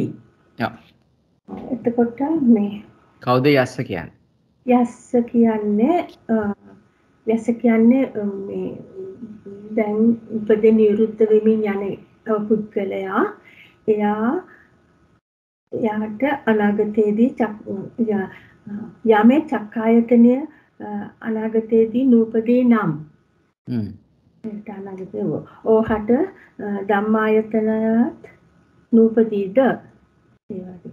එතකොට චක්කායතනය නූපදින්නේ මේ පුද්ගලයාට කවදාද චක්කායතන නූපදින්නේ පච්චිම භවකයන්ගේ උපදින්නේ නැහනේ. ආය චක්කායතන උපදින්නේ නැහැ. ඒකේ කොටසක්. හරි. තව කවුරු හරි ඉන්නවද? ඔව් ඒගොල්ලන්ගෙන් මේ ඇස නැත්තේ චක්කායතනේ නැත්තේ අරූපයේ අයට. අරූපයට චක්කායතනේ නැහැ. අරූපේ කිව්වම හැබැයි මුළු සංසාරෙම චක්කායතනයක් ඇති වෙන්න බැරි කෙනෙක් වෙන්න එපා නේද? ඔව්. එතකොට අරූපේ පිරිනිවන අය. අරූපේ අනාගතේ ඉපිද පිරිනිවන කට්ටිය. ඔව් අරූපේ ඉපද පිරිනිවන අයට චක්කායතනයක් උපදින්නේ නැහැ. ඒ අයට ධම්මායතනේ ඒගොල්ලන්ට සම්මාය ධම්මායතන සංසයට ගැලපෙන්නේ නැහැ. ධම්මායතනිය උපදිනවා. ධම්මායතනේ උපදිනවා. අරූපී ඉපදෙන කට්ටියට උපදින ධම්මායතනේ මොකද්ද? අරූපී ඉපදෙන අයට ධම්මායතනේ උපදිනවා කිව්වේ මොන හින්දාද? මොනවද උපදින්නේ එතන ධම්මායතනේ හැටියට? චෛතසික ධර්ම නේද? හොඳයි. හරි. එහෙමනම් අපිට උත්තරේ ලැබුණා. යේ අරූපං uppajjitva parinibbāyessanti තේසං චක්ඛායතනං නූපජ්ජිස්සති නෝච තේසං ධම්මායතනං නූපජ්ජිස්සති නේද? අරූපේ යමක ඉපදිලා පිරිනිවෙනවා නම් අනාගත නේද? දැන් එයා දැන් නවතවරක් එකම කතාව අපි කියන්නේ. දැන් ඒ පුද්ගලයා කොහේ හරි ඉන්න පුළුවන්. නමුත් එයා ඊළඟ භවයේදී අරූපේ ඉපදෙන්නේ. ඉපදිලා එතනදී ඊට පස්සේ ඉහළට ගිහිල්ලා හරි නැත්නම් ඉන්න භවයේම හරි පිරිනිවෙනවා. එහෙම අයට දැන් අපි කතා කරන පුද්ගලයාට දැන් උපදින චුතවන මතු අනාගතයේදී අරූපේ ඉපිද පින්වන් පාන දැන් උපදින චුතවන පුද්ගලයාට අනාගතයේදී චක්ඛායතනෙ උපදින්නේ නැහැ. ඒ වුණාට ධම්මායතනෙ උපදිනවා. නෝච තේසං ධම්මායතන නූපජ්ජිස්සති. පස්චිම භවිකේනට නැත්නම් පස්චිම භවික උපදින පිරිනිවෙන කියන දෙන්න තමයි පස්චිම භවිකාණන් කියන්නේ. ඒ අයට අනාගතයේ චක්ඛායතනෙ උපදින්නෙත් නැහැ. ධම්මායතනෙ උපදින්නෙත් නැහැ. හරි. බොහොම හොඳයි. මේකේ පටිලෝමයක් කියන්නේ කොහොමද මේ? යස්සවාපන චක්කායතන ධම්මායතන නෑ අස්සවාපන ධම්මායතන නූපජ්ජිස්සති තස්ස චක්කායතන නූපජ්ජිස්සති තී. හරි. එතකොට කොහොමද කියන්නේ?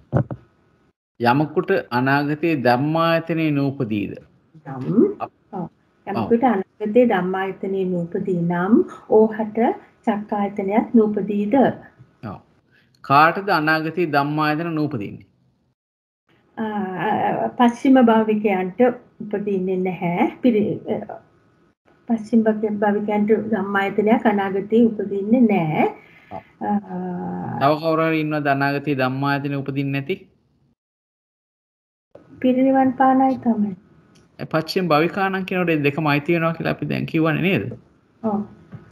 එතකොට ධම්මායතනය කියන එක හැම සත්වයක්ම උපදිනකොට අනිවාර්යෙන් ලැබෙනවා සුකුම රූප වශයෙන් හෝ චෛතසික ධර්ම වශයෙන් නේද? ඒකින්ද යම් කිසි සත්වයක් ඉපදිනවා කියනකොටම ධම්මායතනේ ලැබෙනවමයි.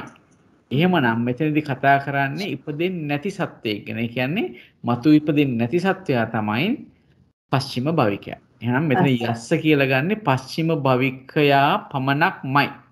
පස්චිම භවිකාණන් කියන පුද්ගලයා නේ පස්චිම භවික උපදින පිරිනිවන් පාන කියන ඒ පුද්ගලයෝ දෙන්න තමයි මෙතන ගන්නෙ. ඒ අයට අනාගතයේ ධම්මායතනෙ උපදින්නේ නැහැ.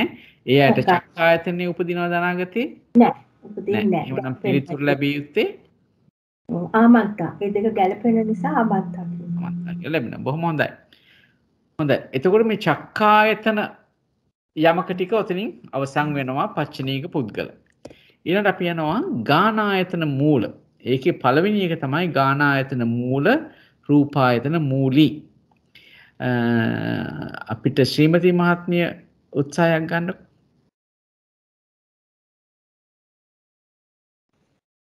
නමත් එකක් කරන්න. ඔව් මතක නැති වුණා. ඊළඟ කාන්තයක් කර දෙන්න. යස්ස ගානායතනං නූපජ්ජිස්සති තස්ස රූපායතනං නූපජ්ජිස්සති इति. එතකොට ගානායතනේ නූපදින්නේ රූපාවචරේ නේ අරූපාවචරේ නේ. එතකොට පස්චිම භවිකව උපදින්න.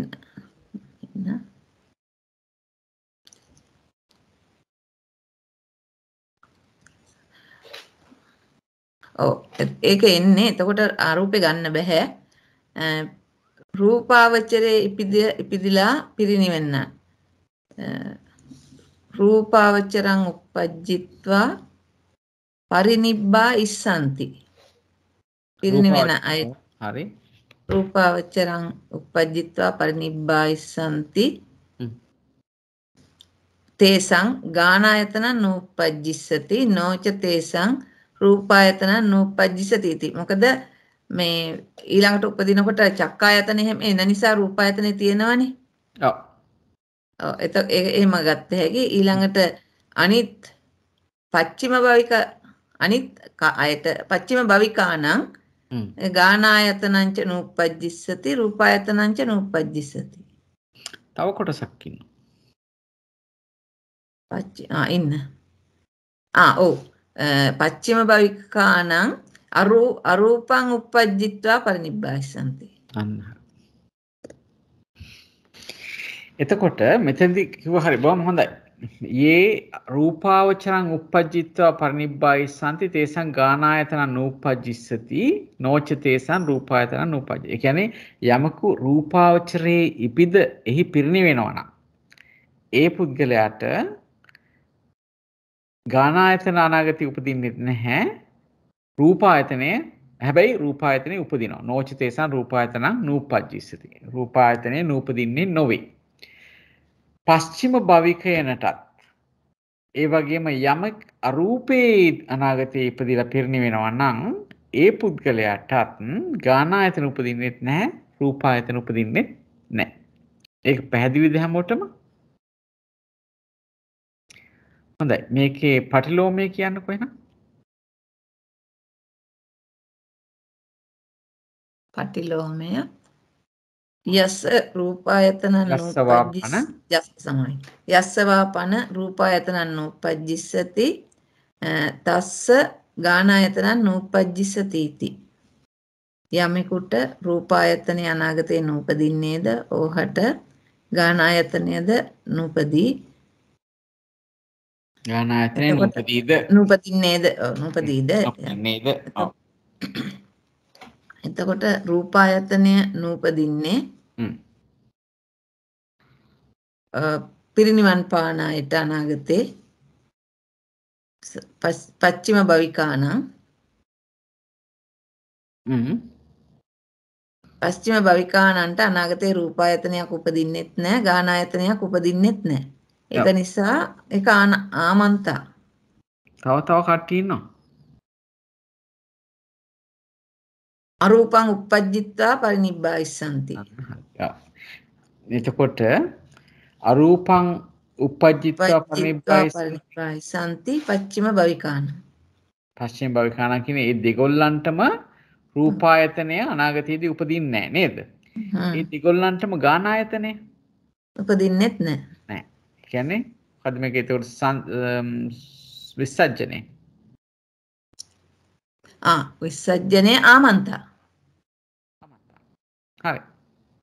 එතකොට මෙතන යස්ස කියලා කිව්වේ සම්නිට්ඨානේ පස්චිම භවිකානං කියන ඒ පුද්ගලයෝ දෙන්නයි ඊළඟට අරූපේ අනාගතේ ඉපදිලා පිරිනිවෙනවා නම් නේද? ඔව්. ඒ දෙකම තමයි ගත්තේ. හොඳයි. අපි ඊළඟ එකට යනවා කාන්තියක් අර. මම හිතුවා මම මතක නැති වෙලා. යස්ස ගානායතන නූපජ්ජිස්සති යමෙකුට ගානායතනය අනාගතේ නූපදිනවා නම් ඕහට තස මනායතන නූපජ්ජිස ඕහට මනායතනය අනාගතේ නූපදින්නේද කියලා අහන්නේ. ඔව්. එතකොට ගානායතනය අනාගතේ නූපදින්න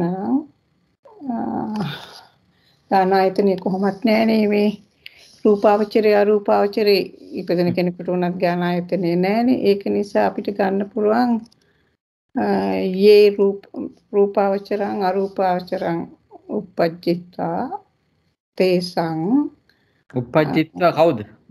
ඉපදිලා මොකද වෙන්නේ? පරිනිබ්බයි. රූපාවචරං අරූපාවචරං uppajjitta පරිනිබ්බයි සම්ති තේසං ගානායතනං නූපජ්ජිස්සති නොච තේසං මනායතනං නූපජ්ජිස්සති කියලා. ඒකම ගන්න පුළුවන්. හැබැයි පස්චිම භවිකයෝ මෙතෙන්ටයි තියෙන්නේ. ඔව්. එතකොට තව ගන්න පුළුවන්. එතකොට පස්චිම භවිකෝ යම් කෙනෙක් අනාගතේ ඉපදිලා ඉන්නවා නම් නෑ අනාගතේ කතාවක් නෑ එතන. ඔව් පස්චිම භවිකව ඉපදිලා ඉන්න කෙනෙකුට ගානායන්තනය පස්චිම භවිකවත ඉපදෙන පිරිනිවෙන. පස්චිම භවිකානං තේසං ගානායතනංච නූපජ්ජිස්සති අනායතනංච නූපජ්ජිස්සති. බොහොම හොඳයි. මම හිතනවා ඒක තමයි පිළිතුර වෙන්නේ. යේ රූපාවචරං අරූපාවචරං uppajjitva පරිනිබ්බයි සම්ති නේද වචනේ. ඔව් පරිනිබ්බයි සම්ති. තේසං ගානායතනං නූපජ්ජිස්සති. හරි. ඔව්. එතකොට මේ ඔව් දැන් මෙතන පරිනිබ්බයි සම්ති කියන කෙනාට මේ යේ කියන එක බහුවචනෙන් ඇවිල්ලා තියෙන්නේ. අපි යමෙක් කෙනෙක් කියන ඔක්කොම බහුවචනනේ. ඒ විදිහටම තමයි පාළියේ යෙදලා තියෙන්නේ. තියේ කියනකොට යම් කිසි පුද්ගලයෝ යම් හු කියලා දුන්නා නේද අපිට? යම් අන්න හරි යම් හු අන්න හරි. යමෙක් කියලා ගත්තත් ඒක වචන නෙවෙයි, ඒක බහුවචනයටත් පාවිච්චි කරනවා නේද? ඒ වගේ ඒ බහුවචනයෙන්ම තමයි මේ පරිනිබ්බයි සම්ති කියලා තියෙන්නේ. ඒ යම් හු රූපාවචරේ හෝ අරූපාවචරේ ඉපිද පිරිනිවේන. ඒ අයට ගානායතනයත් උපදින්නේ නැහැ නූපජ්ජිස්සති. හැබැයි ගානායතනෙ ඉපදුන්නේ නැතුවට ඒගොල්ලන්ට මනායතනෙ ඉපදිනවා. මොකද මේ රූපාවචරේ අනාගතේ ඉපදිනවා කියනකොටම මේ මනායතනෙ තියෙනවානේ. ඔව් මනායතනෙ. ඔව්. පස්චිම භවික කියනකොට තමයි අනාගතයේ කිසිම ආයතනයක්. මේ වචනේ ආපහු මට මල්ලි කියලා දෙන්න. පස්චිම භවිකානං කියන එකේ අර්ථය කිව්වනේ ඒක මට ආපහු. ඔව් දැන් අපි රූපාවචරානං කියන එකේ අර්ථය මොකද්ද? ඒක ඉපිද චුත වෙන උපදින චුත වෙන අරූපාවචරව උපදින චුත වන. එතකොට පස්චිම භවිකානං කියලා කියන්නේ පස්චිම භවිකව උපදින චුත වන. පස්චිම භවිකව චුත වෙනවා කියලා කියන්නේ ඇත්තටම පිරිනිවෙන කියන එකයි නේ. පස්චිම භවිකව ඉපදෙන චුත වෙන කියන එක නේද? ඒතකොට චුත වෙන කියන්නේ ඇත්තටම පිරිනිවෙන. පස්චිම භවිකව චුත වෙනවා කියලා කියන්නේම රහතන් වහන්සේගේ පරිනිර්වාණය. හරි. අක කියන්නකො මේකේ පටිලෝමයක්. එතකොට යස්සවාපන මනායතන නූපජ්ජිස්සති. අවසරයි. ඔව් කියන්නකො. අහන්න ප්‍රශ්නේ. එතන ඇයි දැන් මේක මේ ගාන ආයතනෙත් නූපදිනවනේ මන ආයතනෙත් නූපදිනවනේ අසඤ්ඤ සත්‍යයන්ගේ ඒක ගන්න නැත්තේ මොකද? මේ මුළු සංසාරයම බලන්නේ. අනාගතේ කිව්වම මුළු සංසාරයම නිවන් දකින්න කම්ම පරිනිර්වාණය දක්වාම තියෙන අනාගතය ගැන අපි කතා කරන්නේ. අසඤ්ඤ සත්‍ය පුද්ගලයා ඊළඟට මේ පංචවෝකාරයේ ප්‍රතිසන්දී ගත්ත ගමන් ගාන ආයතන තියෙනවනේ. ඉපදෙන්නේ හරි. යස්සවාපන මනායතන නූපජ්ජිස්සති තස්ස ගානායතන නූපජ්ජිස්සති. එතකොට එතනේ හරිය යස්සවාපන මනායතන නූපජ්ජිස්සති. නූපජ්ජිස්සති අල්පයන්ක් තියෙනවා. නූපජ්ජිස්සති. මගේ ළඟ නම් වචන ගොඩක් හැලි තමයි කියවෙන්නේ. යමෙකුට අනාගතේ මනායතනය නූපදින්නේ න ඕවට ගානායතනය නූපදින්නේද කියලා අහන්නේ. දින්නේද කියලා අහන්නේ. එතකොට ඉතින් මනායතනය ප්‍රතිසන්දිසිතක් නැත්තම් ගානායතනයක් අනාගතේ කාටවත් උපදින්න විදියක් නෑ. කවුද ඒතකොට යස්ස කියලා කියන්නේ මෙතන? යස්ස කියන්නේ මනායතනයක් නැතුව උපදින කෙනෙක්. කවුද අපි අහන්නේ කවුද යස්ස කියලා කියන්නේ? එතකොට අහන්නෙත් අර පරිනිර්වාණය පස්චිම භවිකාණන් අය තමයිනේ. පස්චිම භවිකාණන් අය විතරමයි මන ආයතනයේ අනාගතයේ කවදාවත් උපදින්නේ නැත්තේ නේද? උපදින්නේ නැත්තේ. ඔව්. ඒ අයට ගාන ආයතන උපදිනවද? නෑ මන ආයතනයක් නැත්තම් ගාන ආයතනයක් උපදින්නේ නෑ.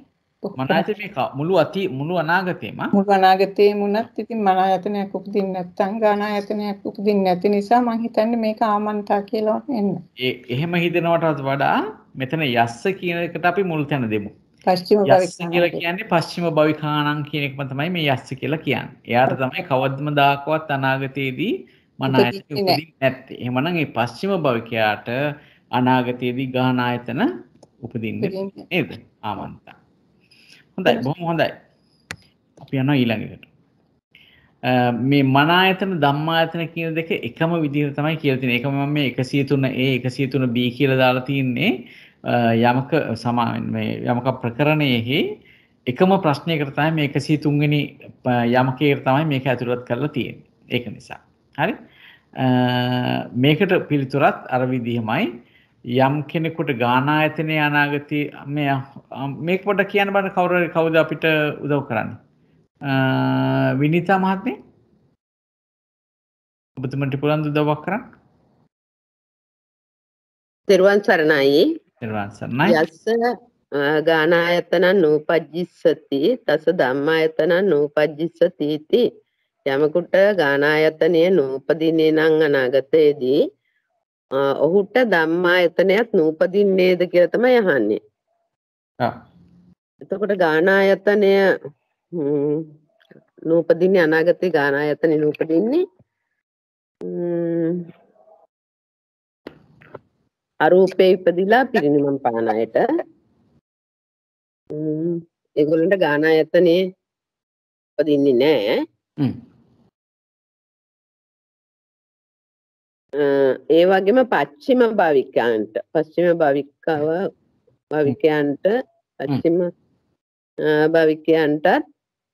ගාන ආයතනේ උපදින්නේ නැහැ. අනාගතේ උපදින්නේ නැහැ. අනාගතේ උපදින්නේ නැහැ. ඔව්.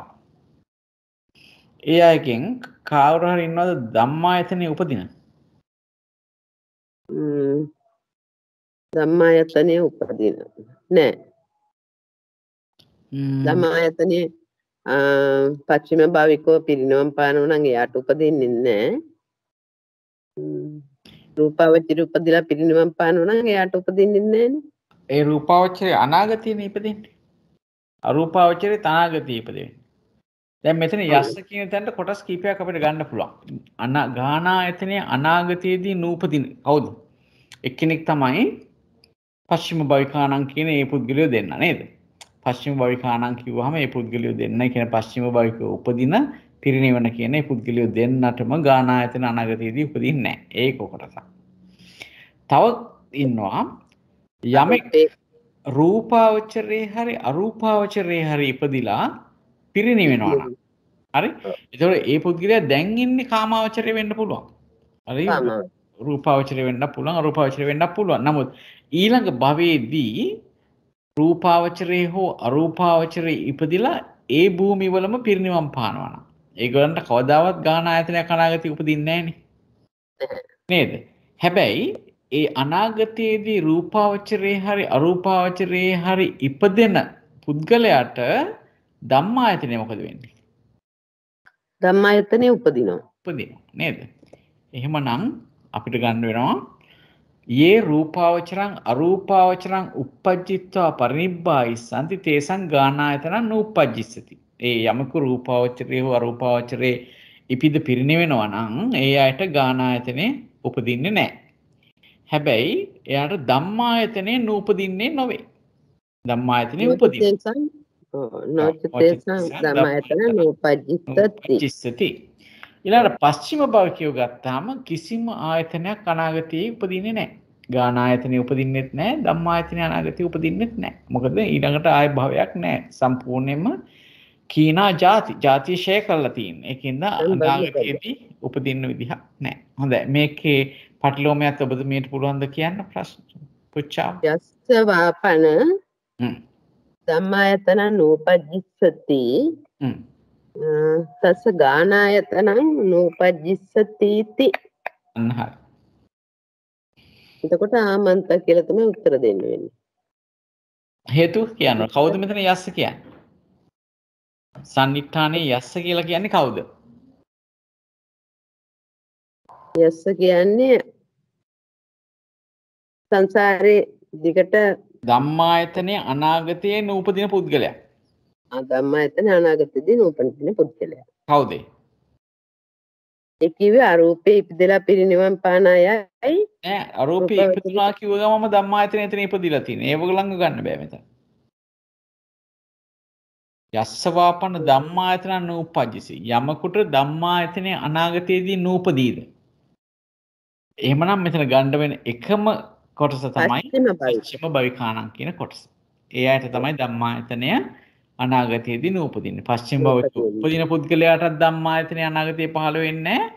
පිරිනිවෙන පුද්ගලයාටත් අනාගතයේ ධම්මායතන පහළ වෙන්නේ නැහැ. ඒ දෙන්න විතරයි අපි මේ දෙන්න පොදුවේ කියනවා පස්චිම භවිකාණන් කියලා. අන්න හරි. ඒ පස්චිම භවිකාණන් කියන පුද්ගලයෝ දෙන්න තමයි යස්ස කියලා කියන්නේ. ඒ අයට එතකොට අනාගතයේ ගානායතනේ නූපදිනවද උපදිනවද? උපදින්නේ නැහැ. එහෙනම් පිළිතුරු වෙන්න ඕනේ විසර්ජනය ආමන්ත. හොඳයි බොහොම හොඳයි. ඊළඟට අපි යනවා රූපායතන මූල මනායතන මූලී කියන එකට යනවා. මේකත් අපි කාන්තියක් අඩ යොමු වෙනවා.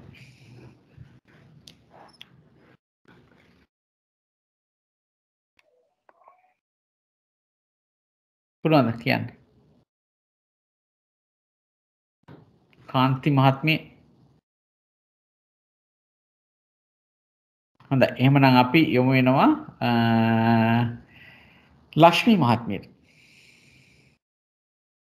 එතකොට යස්ස රූපායතන නූපජ්ජිස්සති තස්ස මනායතන නූපජ්ජිස්සති इति. යමෙකුට රූපායතනය නූපදිනවා නම් ඔහුට මනායතනයක් නූපදිනවද කියලා තමයි අහන්නේ. එතකොට යස්ස යමෙකුට අනාගතේ රූපායතනේ නූපදින්නේ කාටද කියලා බලන්න ඕනේ නේද? ඔව්. කවුද යස්ස කියන්නේ? රූපායතනයක් නූපදින්නේ අරූපේ උපදින කට්ටියට. දිගටම රූපායතනයක් මුළු සංසාරෙම යාට ලැබෙන්නේ නැති කෙනෙක් වෙන්න ඕනේ. ඔව් එහෙමනම් මේ අනාගතේ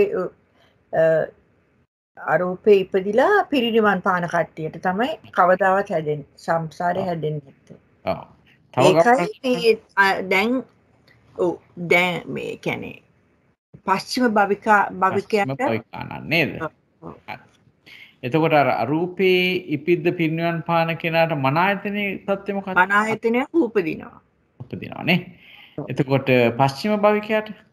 පස්චිම භවිකයට උපදින්නේ නැහැ. එහෙමනම් අපිට ලැබෙන පිළිතුර තමයි ඔබතුමී කියනකො යේ අරූපං උපජ්ජිත්වා පරිනිබ්බායිස්සති තේසං රූපායතන පරිනිබ්බායිස්සන්ති තේසං රූපායතන නූපජ්ජිස්සති නොච තේසං මනායතන නූපජ්ජිස්සති. ඔය මේ පිරිනිවන් පාන කෙනාට රූපේ ඉපිද පිරිනිවන් පාන කෙනාට රූපායතනයක් උපදින්නේ නැහැ, මනායතනයකුත් උපදින්නේ නැහැ. නමුත් මනායතනයක් නූපදින්නේ නොවේ. මනායතනය උපදිනවා. ඔව්. පස්චිම භවිකානං තේසං රූපායතනංච නූපජ්ජිස්සති මනායතනංච නූපජ්ජිස්සති. පස්චිම භවිකයන්ට රූපායතනයකුත් උපදින්නේ නැහැ, මනායතනෙ උපදින්නේ නැහැ. අනාගතය. ඔව්. හරි. බොහොම හොඳයි. මේකේ පටිලෝමයක් කියන්නේ? පටිලෝමය යස්සවාපන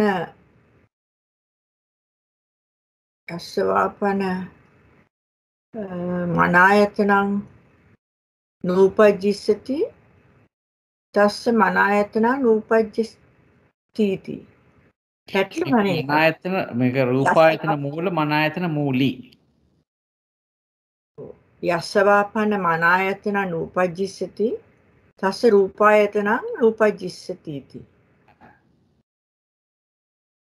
එතකොට යමෙකුට මනායතනය අනාගතේ නූපදිනවා නම් ඔහුට රූපායතනයක් නූපදිනවද කියලා අහනවා. කවුද මෙතන යස්ස කියන්නේ එතකොට? මනායතනයක් උපදින්නේ නැති කෙනෙක් වෙන්න ඕනේ.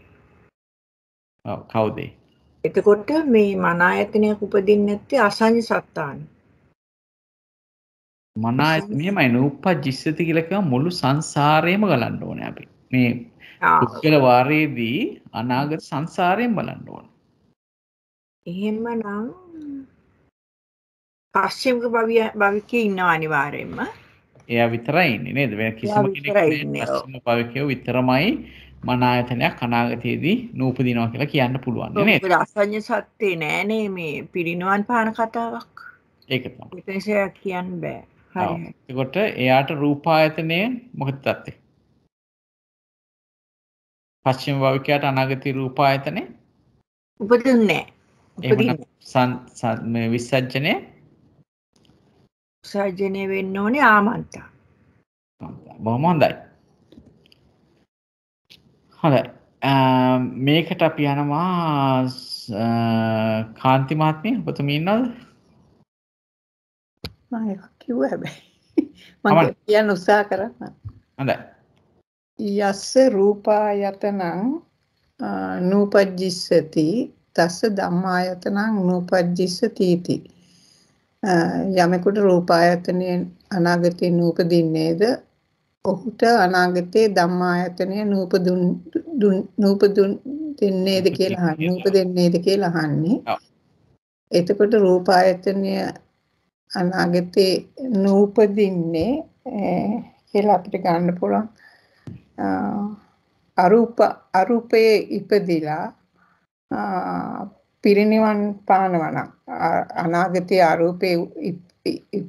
අරූපේ උප්පත්තිය ලැබලා ඒකේ පිරිනිවන් පානවනම් එයාට අනාගතයේ රූපායතනයක් උපදින්නේ නැහැ. නමුත් අරූපේ කෙනෙක් ඉපදෙනවා නම් අනාගතේ එයාට ධම්මායතනයක් ලැබෙන්න පුළුවන්. අනිවාර්යයෙන්ම ලැබෙනවා. ඒක නිසා ඉතින් අපිට කියන්න වෙන්නේ මෙතන අර යේ අරූපං උපජ්ජිත්වා පරිනිබ්බායි සම්ති තේසං රූපායතනං නූපජ්ජිස්සති නොච තේසං ධම්මායතනං නූපජ්ජිස්සති කියලා තමයි කියන්න වෙන්නේ. ඒ වගේම අනාගතේ රූපායතනයක් කොහොමවත් ලැබෙන්නේ නැහැ. පස්චිම භවිකව ඉපදෙන අයට පස්චිම භවිකව ඉපදෙනවා නම් රූපායතනයක් අනාගතේ ලැබෙන්නේ නැහැ, ධම්මායතනයක් ලැබෙන්නේ නැහැ. ඒක කියන්නේ පස්චිම භවිකව ඉපදෙන විතරක් නෙවෙයි. පස්චිම භවිකානම්. පස්චිම භවිකානම් ඒක ඉස්සෙල්ලා වැරද්දුවා. පස්චිම භවිකව පස්චිම භවිකානම්. පස්චිම භවිකව ඉපද චුත වෙන අයට. පස්චිම භවිකානම් කියනකොට පස්චිම භවිකව ඉපදෙන පුද්ගලයයි පිරිනිවන් පාන පුද්ගලයයි දෙන්නමයි නේද? ඉපදෙන චුත වෙන පස්චිම භවිකානම් තේසං රූපායතනං ච නූපජ්ජිස්සති ධම්මායතනං ච නූපජ්ජිස්සති. හරිද? බොහොම හොඳයි. මේකේ පටලවීමක් කියනකො යස්ස වාපන ධම්මායතනං නූපජ්ජිස්සති තස්ස රූපායතනං නූපජ්ජිස්සති इति. යමෙකුට අනාගතයේ ධම්මායතනයක් නූපදින්නේද ඔහුට රූපායතනය අනාගතයේ නූපදින්නේද කියලා අහන්නේ.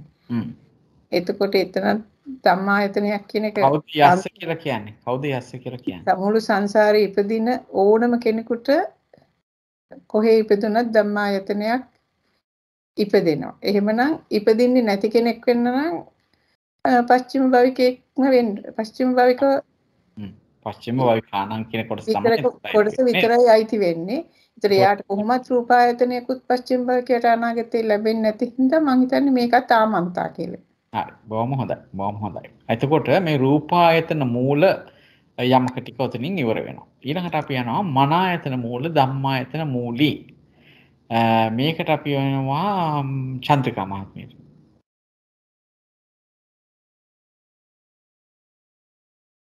යස්ස මන ආයතනං නූපජ්ජිස්සති තස්ස ධම්මායතනං නූපජ්ජිස්සති.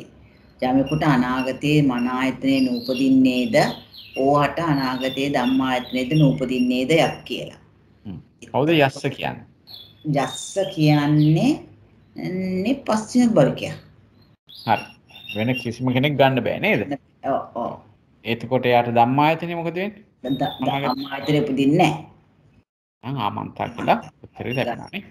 මේකේ පටිලෝමයක් අහන්නකෝ. යස්ස වාපන ධම්මායතනං නූපජ්ජිස්සති තස්ස මනායතනං නූපජ්ජිස්සති. එතකොට එතන ධම්මායතනය නූපදිනවා. එතනත් ඉන්නේ පස්චිම භවිකයම තමයි. පස්චිම භවිකය පමණක්මයි ඉන්නේ. මොකද ධම්මායතනේ කෙනෙක් ඉපදුනොත් අනිවාර්යයෙන්ම ධම්මායතනේ උපදින හින්දා නේද? ඔව් ඔව්. ඒ නිසා උපදින්නේ නැති කෙනෙක් කියන්නේ දැනට පස්චිම භවිකයෙක් විතරමයි. ආමන්තා. ආමන්තා. මන ආයතනේ අනාගතේ උපදින්නෙත් නැහැ. හොඳයි. බොහොම පිං. අපි යනවා දැන් මන ආයතන මූලයෙන් ඇත්තටම මේ ඉවර වෙනවා පච්චනීක පුද්ගල වාරය මෙතනින් ඉවර වෙනවා. දැන් ඊළඟ වාරය මොකද්ද?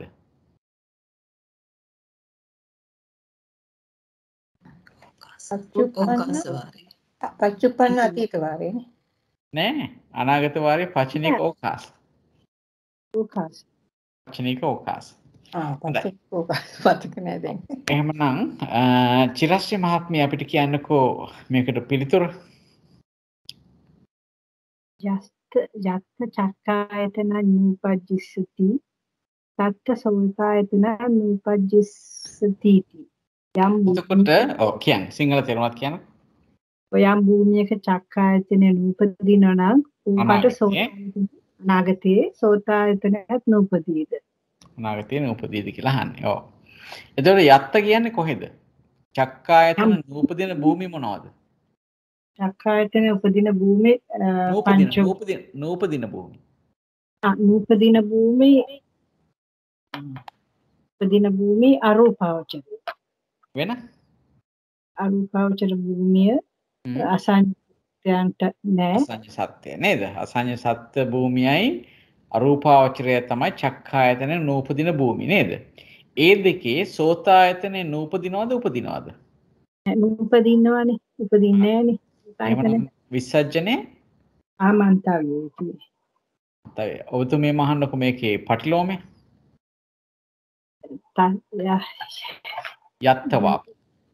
යත්තවාපන සෝත්තායතන නූපජ්ජිස්සති තත්ත චක්ඛායතන නූපජ්ජිස්සති. එතකොට යම් භූමියක සෝතායතන නූපදීනවා නම් නූපදීනම් භූමිය චක්ඛායතනෙද නූපදීත.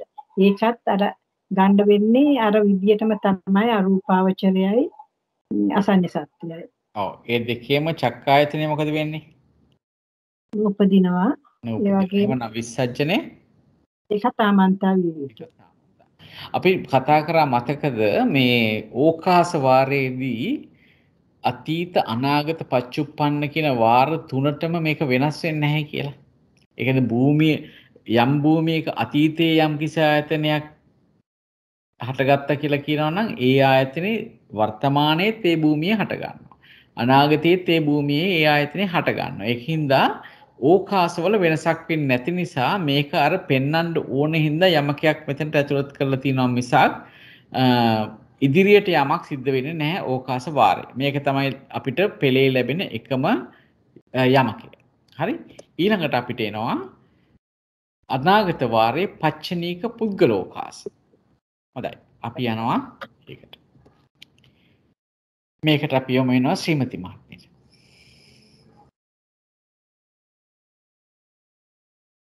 සමාවෙන්න. යස්ස යත්ත චක්කායතන නූපජ්ජිස්සති තස්ස තත්ත සෝතායතන නූපජ්ජිස්සති इति. යමෙකුට යම් තැනක චක්කායතනේ අනාගතේ නූපදින්නේද ඕහට එතන සෝතායතනය නූපදින්නේද යත්. චක්කායතන චක්කායතන එතකොට යමෙකුට යම් තැනක චක්කායතනේ නූපදිනවා කිව්වොත් ඔව් දැන් එතනදී ඇත්තටම පොඩ්ඩක් අපි පරිසරය හදා ගන්න ඕනේ මොන කොහොමද අපි හිතන්නේ කියලා. එතකොට චක්කායතන නූපදින භූමිය අපිට සලකන්න වෙනවා දැන් මෙතන යත්ත කියලා තියෙන හින්දානේ. හරි? මොකද අපි දැන් දන්නවනේ අනාගතයේ අතීතයේ වර්තමානයේ ආයතනයක් ඉපදෙනවා නම් ඒ කාල තුනේම ඉපදෙනවා. ඒක නිසා අපි දැන් යත්ත කියනකොට අපි දැන් චක්කායතන නූපජ්ජිස්සති කියනකොට අනාගතයේදී ඒ භූමියේ නැවත ඒ ආයතනය පහළ වෙන්නේ නැහැ කිව්වම අපිට එක පැත්තකින් හිතන්න වෙනවා මේ භූමිය ගැනත් පොඩ්ඩක් හිතන්න වෙනවා. තව පැත්තකින් හිතන්න වෙනවා චක්කායතන අනාගතයේ හට නොගන්නව පිරිසකුත් ඉන්නවා. අපි දන්නවා. හරි? අන්න ඒ අය ගැනත් මොන භූමියේ හිටියත් සමහර යම් කිසි පුද්ගලයෙකුට අපිට ගන්න පුළුවන් ඒ අයට චක්කායතන අනාගතයේ උපදින්නේ නැහැ කියලා. හරි? ඒ දෙපැත්තම හිතලා අපි මේකට උත්තර දෙන්න ඕනේ. කොහොමද ඒතකොට යස් හොයන්නේ? අරූපාවචරාණං. එතකොට අරූපේ උපදින්නන් චුත වෙන්නන්ට අන්න හරි. ඒගොල්ලන්ට චක්කායතන අනාගතයේදී එතන උපදින්නේ නැහැ. එතන උපදින්නේ නැහැ. වෙන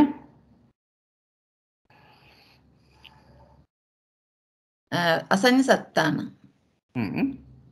එයාටත් එතන චක්කායතන අනාගතයේදී අනිත් එක තමයි පරිනිබ්බන්තාන. අන්න හරි. එතකොට පරිනිබ්බන්තානන්ද අපි ගන්න ඕනේ පච්චිම භවිකානන්ද. ඔව් පච්චිම භවිකාන සායි පච්චිම භවිකාන. හැමතැනම. ඔව්. ඔව්. අන්න ඒක පොදු අවස්ථාවක් නේද? හරි. එතකොට ඒ කිව්ව කොටස් ඒ ටික තමයි නේද ඉන්නේ වෙන. හැබැයි මහත්තයා පච්චිම භවිකානම් කොම යස්ස යත්ත නිසා කොහෙද කියලා දාන්න ඕනේ නේද?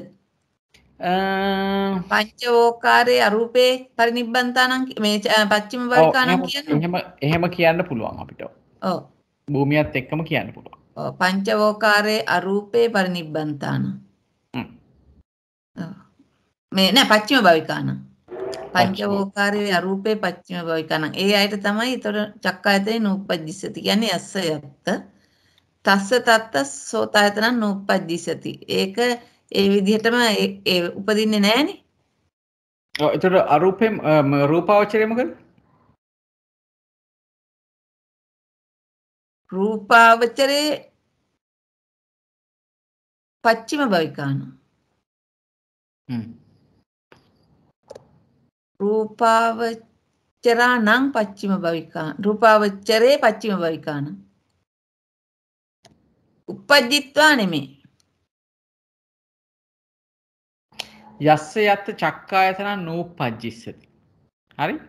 එතකොට අපිට ඔන්න කොටස් කීපයක් ආවා නේද? එතකොට යස්ස යත්ත චක්කායතන නූපජ්ජිස්සති කියලා කිව්වහම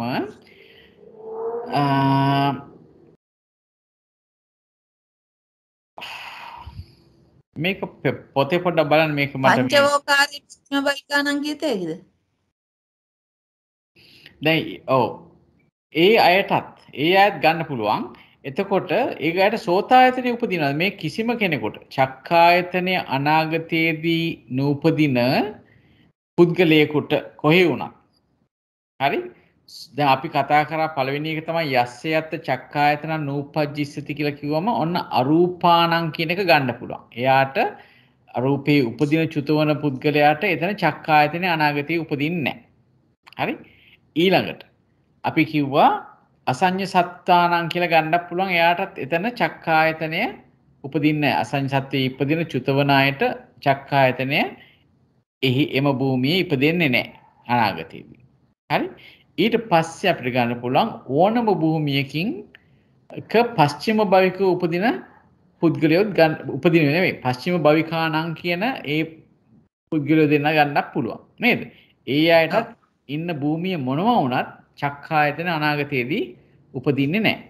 ඔය කිව්ව හැමෝටම මොකද සෝතායතනේ අනාගතයේදී එතන වෙන්නේ? අරූපාණං කිව්වොත් සෝතායතනයක් එතන උපදිනවද? නැහැ. නැහැ. එතකොට අසඤ්ඤ සත්තානං කියලා ගත්තොත් එතන අනාගතයේදී සෝතායතනයක් උපදිනවද? ඒත් නැහැ. නැහැ. එතකොට පස්චිම භවිකාණං කියලා ගත්තොත් ඒ අයට අනාගතයේදී සෝතායතන උපදිනවද එහි? නැහැ. නැහැ. එහෙමනම් ඔය කිව්ව හැම තැනක්ම සංසයට ගැලපෙනවද නැද්ද? ගැලපෙනවා. ගැලපෙනවා. එහෙනම් විසර්ජනේ ආමන්ත. පැහැදිලිද ඒක? හරි. ඊළඟට මේකේම පටිලෝමයක් අහන්නකෝ ඔබතුමේ. යස්ස වාපන යත්ත සෝතායතන නූපජ්ජිස්සති තස්ස තත්ත චක්කායතන නූපජ්ජිස්ස තීති. ඔව්. මේක ගැන මොකද කියන්න පුළුවන්? මෙතන කියන්න වෙන්නේ අර කට්ටියම නේද? ඔව් ඒ කට්ටියම තමයි. ඒ කියන්නේ අරූපාණං කියලා ගන්න පුළුවන්. ඊට පස්සේ අසඤ්ඤ සත්තාණං ගන්න පුළුවන්. පච්චිම භවිකාණං ගන්න පුළුවන්. ඒ කිසිම කෙනෙකුට චක්කායතන අනාගතයේදී උපදින්නේ නැහැ. එහි නේද? ඒ තැන්වල. එහෙමනම් එතන ලැබෙන්නේ ආමන්ත. හරි. අපි යනවා ඊළඟට දැන් තෝරගන්න කවුද කරන්න කියලා. මම හිතන්නේ හැමෝටම අවස්ථාව හම්බුණා. දැන් කවුරු හරි මේකට ඉදිරියපත් වෙන්න පුළුවන්ද? වැඩි වෙලා යන්නේ නැතුව. නීත මහත්මිය. නීත මහත්මයා හේමන්ත මහත්මයායි මල්ලි දානේ අරගෙන ගියා. ගියා නේද? ඔව්. හරි. හරි. එහෙමනම් මම බලන්න උත්සාහ කළා ජයන්ත මහත්තයා. කියන්නේ. තස්සයත් චක්කායතන නූපජ්ජිස්සති තස්ස තත්ත ඝනායතන නූපජ්ජිස්සති. යම් තැනක යමෙකුට යම් තැනක චක්කායතනයේ අනාගතේ නූපදිනව නම් ඌට එතන ඝානායතනයත් උපදින්නේ නැද්ද කියලා තමයි අහන්නේ. ඔව්. එතකොට යමෙකුට යම් තැනක අනාගතේ චක්කායතනෙ උපදින්නේ නැත්තම් නැති තැන තමයි රූපාවචරය. චක්කායතනේ අනාගතේ නූපදින්නේ කොහෙද? අනාගතේ නූපදිනවා මේ අරූපාවචරය උපදින කෙනෙකුට. අරූපාවචරයේ ඉන්න පුද්ගලයෝ නේද? අරූපාවචරයේ දැනට උපදින චුතවන පුද්ගලයන්ට අනාගතයේදී එහි චක්කායතනෙ උපදින්නේ නැහැ නේද? උපදින්නේ නැහැ. ඔව්. වෙන කාටද?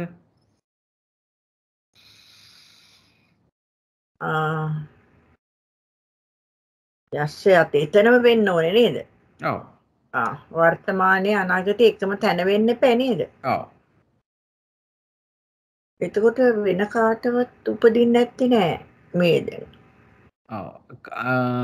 අනාගතයේදී ආයතන උපදින්නේ නැති කට්ටියක් අපි කතා කරන්නේ දිගටම නේද? ඒ අසඤ්ඤ නෑ. අසඤ්ඤ ආයතන උපදින්නේ නැහැ කියන්නේ අයිකේ පිරිනවන්නේ ආයතනයක් උපදින්නේ නැති පස්චිම භවිකයන්ට. පස්චිම භවික. හරි. ඒ අයත් ඉන්නවා ආයතන නේද? ඒ අස්ස කියන තැන. නේ? ඒ කියන්නේ ඒ ඉන්නේ අරූපාවචරයමයි නේ. දැන් මේගොල්ලෝ ඉන්නේ නෑ. හරි. ආමෝචරින් පස්චිම භවිකයට අනාගතයේ චක්කායතනයක් ආයෙ උපදින්නේ නැහැ නේ. හරි. පස්චිම භවිකේ කොහේ හරි ඉන්න පුළුවන්. කොහේ හරි ඉන්න පුළුවන්. එතකොට ඒ දෙකොල්ල තමයි උතන ඉන්නේ නේද? භූමි වශයෙන් නම් වෙනස් වෙන්න පුළුවන් පස්චිම භවිකයන්. නමුත් ඒ දෙකොල්ල තමයි ඉන්නේ. ඒ අයට අනාගතයේදී ඝානායතන උපදිනවද නැද්ද? අනාගතේ ඒගොල්ල නෙවෙයි අසඤ්ඤ සත්‍යයක් තියෙනවා මෙතන නේද? නේද මෙතන අහනකොට දැන් අසඤ්ඤ සත්‍යයේ ඉන්න කටියට දැනුත් නැහැ චක්කායතනයක් අනාගතේ. ඔව් දැන් නැති එකේ ප්‍රශ්නයක් නැහැ. ඔව් දැනුත් නැහැ අතරම. යස්ස යත්ත චක්කායතන නූපජ්ජිස්සති කියනකොට අපිට ගන්න වෙනවා පුද්ගලයෝ හැටියට අරූපාණං කියලා ගන්න වෙනවා. අරූපේ ඉපදින චුතවන පුද්ගලයන්ට එහි චක්කායතන අනාගතයේදී උපදින්නේ නැහැ. හරි නේද ඒක? ඒක හරි. හරි. ඒතකොට අසඤ්ඤ සත්වේනට කියලා කියන්නේ අසඤ්ඤ සත්වයේ උපදින චුතවන පුද්ගලයන්ට. ඒ අයට එහි චක්කායතන මත උපදිනවද? අත උපදින්නේ නැහැ. එහෙනම් ඒ අයත් ගන්න වෙනවා. ඊළඟට පස්චිම භවිකෝ උපදින පිරිනිවෙන. ඒ කියන්නේ පස්චිම භවිකාණං කියන අයට චක්කායතන අනාගතයේදී ඒ ඉන්න තැනක උපදිනවද? උපදින්නේ නැහැ. එහෙනම් ඔය ඒ කොටස තමයි අපි කතා කරන්නේ. ඒ හැමෝටම අනාගතයේදී ඒ ඉන්න තැන ඝානායතන උපදිනවද? දැන් අරූපාවචරයේ ඝානායතනයක් උපදින්නේ නැහැ. අසඤ්ඤ සත්‍ය උපදින්නේ නැහැ. පස්චිම භවිකාන්ට උපදින්නේ නැහැ. නෑ. එහෙමනම් උල්ලන්ට උපදින්නේ නැහැ. එහෙමනම් ආමන්තා වෙන්න. ආමන්තා වෙන්න ඕනේ. දැන් අහන්නකො මේකේ පටිලෝමේ. යස්සවාපන යත්ත චක්කායතනං නෑ ඝානායතන. ඝානායතන. පොඩකින්. යස්සවාපන යත්ත ඝානායතනං නූපජ්ජිස්සති තස්ස තත්ත චක්කායතනං නූපජ්ජිස්සති. ඔව්. එතකොට මේ මෙතන කවුද යස්සවාපනයත් ගානායතන නූපජ්ජිස්සති කියලා කියන්නේ කවුද? ගානායතනේ නූපදින කට්ටිය. ගානායතන උපදින්නේ නැහැ අරූපාවචරේ. අරූපානං කියලා කියන්නේ කෙලින්. අරූපානං කියන්න පුළුවන්. එතකොට රූපා මේ පස්චිම කියන්නේ අපිට කියන්න පුළුවන් අරූපාවචරානං කියලා කියන්න පුළුවන් නේ. එතකොට තව කවුද ඉන්නේ ගානායතනේ උපදින්නේ නැති අනාගතේ? ගානායතනේ උපදින්නේ නැහැ රූපාවචරේ උපදින කට්ටිය. රූපාවචරානං. රූපාවචරානං. උපදින කට්ටිය විතර නෙවෙයි මේ අනාගතය ගැන කතා කරන. එතකොට දැනට උපදින චුතවන දෙකොල්ලම ගන්න පුළුවන් නේද? ඒ කියන්නේ රූපාවචරානං වෙන රූපාවචරාන පච්චිම භවිකාන. පච්චිම භවිකාන. ඒ අයට අනාගතයේදී චක්කායතනේ ඇති වෙනවද නැද්ද? අපි දැන් කිව්වා අරූපාවචරානං රූපාවචරානං පච්චිම භවිකානං කියලා. ඒගොල්ලන්ගේ රූපාවචරානං කට්ටියට අනාගතයේ චක්කායතන ඇති වෙනවා. එහි ඇති වෙනවා. එහි නේද? එහෙමනේ. ඔව්. හරි. අනිත් ඒගොල්ලන්ට ඇති වෙන්නේ නැහැ. නේද? ඒතර හැබැයි මේකේ වචන වෙනස් ඇති පොඩ්ඩක් බලමු අපි.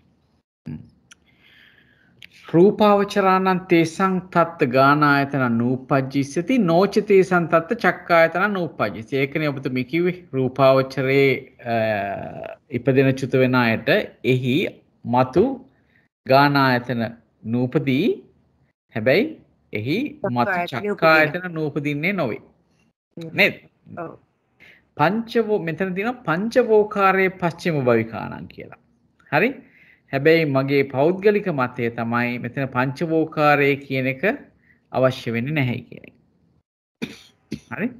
මේක කාමාවචර රූපාවචර දෙකමනේ. කාමාවචර රූපාවචර දෙකමනේ. ඒකනේ පංචවෝකාර දාලා තියෙන්නේ. එතකොට අරූපාවචරේ මෙතන හරි. මෙතන මොකද දන්නවද? මෙතන අරූපානං කියවම තේසං තත්තන එහිනේ. ඒකින්ද තමයි ඒක මේ විදිහට දාලා තියෙන්නේ. මේක නිවැරදි. පංචවෝකාරයේ පස්චිම භවිකාන. දැන් මම බැලුවේ ඇයි මේක පංචවෝකාරයේ පස්චිම භවිකානං කියලා කියන්නේ මොකද? එතකොට මෙතනට අයිති වෙන්නේ මේ කාමාවචරයයි රූපාවචරයයි විතරයි. ඇයි අරූපේ අයිති නෑනේ කියලා. නමුත් අරූපේ ඉපදින චුත වෙන කියන ඕනම පස්චිම භවික වෙන්න ඕනේ ඕනම කෙනෙකුට මේ සංසය සත්‍යයි නේද? සංසයට ගැළපෙන හින්දා තමයි මේ විදිහට අරන් තියෙන්නේ. ඒතර පංචවෝකාරයේ පස්චිම භවිකානං අසඤ්ඤ සත්තානං අරූපානං කියන ඒ තුනම අරන් තිනවා. තේසං තත්ත ගානායතනංච නූපජ්ජිස්සති චක්කායතනංච නූපජ්ජිස්සති කියලා කියනවා. හරි? මේක අර පංචවෝකාරය කියලා දාලා තියෙන්නේ මේ අරූපානං කියන එක ඇතුළත් කරන්න ඕනේ හින්දා තමයි මෙතන මේ පංචවෝකාරයේ පස්චිම භවිකානං කියලා දාලා තියෙන්නේ. හරි.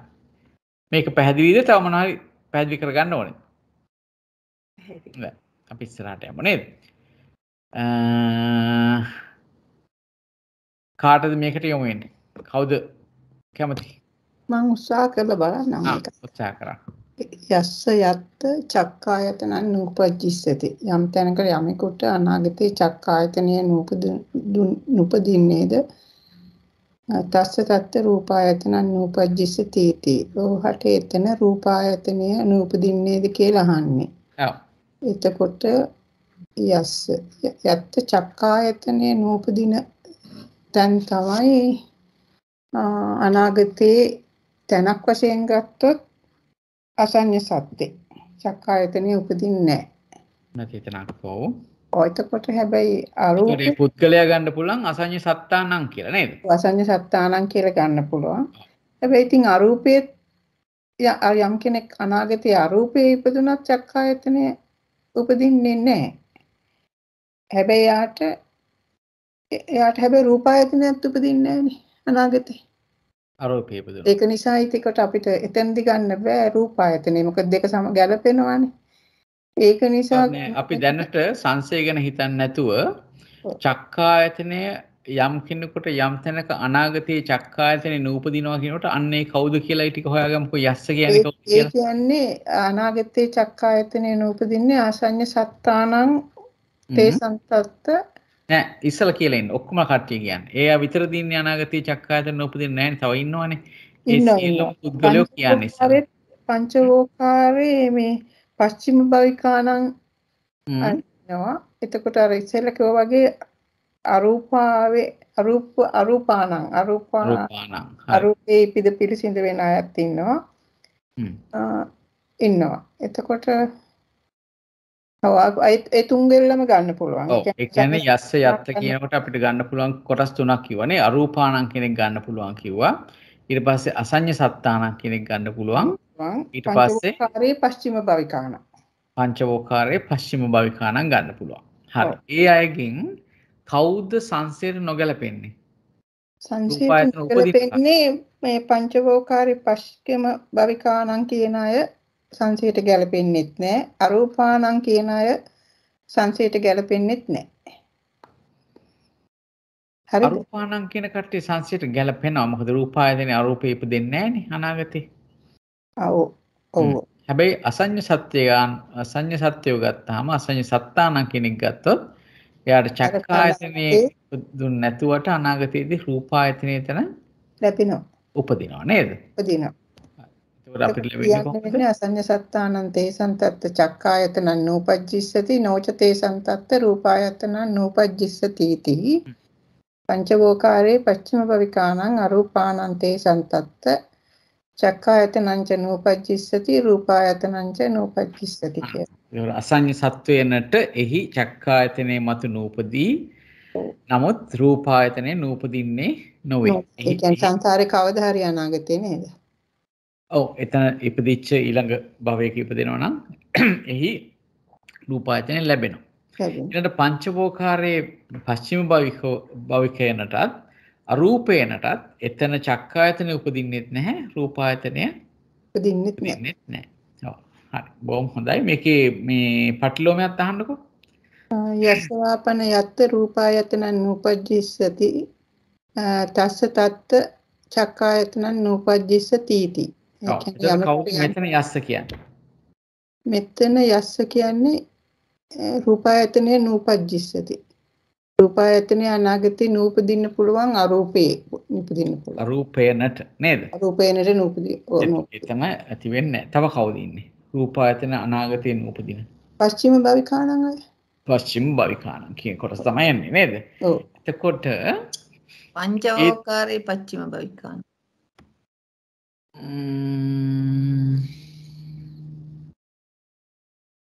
පංචවෝකාරේ පස්චිම භවිකානං. ඔව් අරූපානං පංචවෝකාරේ පස්චිම භවිකානං කියලා ගන්න පුළුවන් නේද? ඔව්. ඔව්. එතකොට ඒ අයගෙන් කාටද චක්කායතනය හැමෝටම නූපදිනවද කොටසකට උපදිනවද? අපි දැන් ගත්තේ අරූපය ගත්තා. අරූපේනට කියලා ගත්තොත් චක්කායතන නූපජ්ජිස්සති. එයාට රූපායතනේ උපදින්නෙත් නැහැ චක්කායතනේ උපදින්නෙත් නැහැ. ඊට පස්සේ පස්චිම භවිකේනට කියලා ගත්තොත් පංචවෝකාරේ ඒ රූපායතනේ උපදින්නෙත් නැහැ අනාගතේ චක්කායතනය උපදින්නෙත් නැහැ නේද? එතකොට විසර්ජන විය යුත්තේ ආමන්තා. බොහොම හොඳයි. අපි යනවා ඊළඟ එකට. චන්ද්‍රිකා මහත්මිය ඉන්නවද?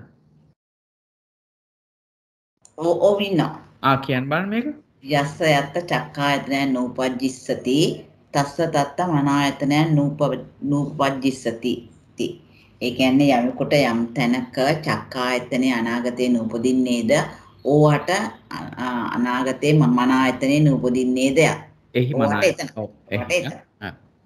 එතකොට චක්කායතනේ නූපදින කට්ටිය බැලුවොත් චක්කායතනේ උතර උපදින්නේ නැති කොටස බැලුවොත් අසඤ්ඤ සත්‍යය උපදින්නේ නැහැ. අසඤ්ඤ සත්තාන. අරූපාන. තවත් එතකොට පස්චිම භවිකානං ගන්නත් පුළුවන්.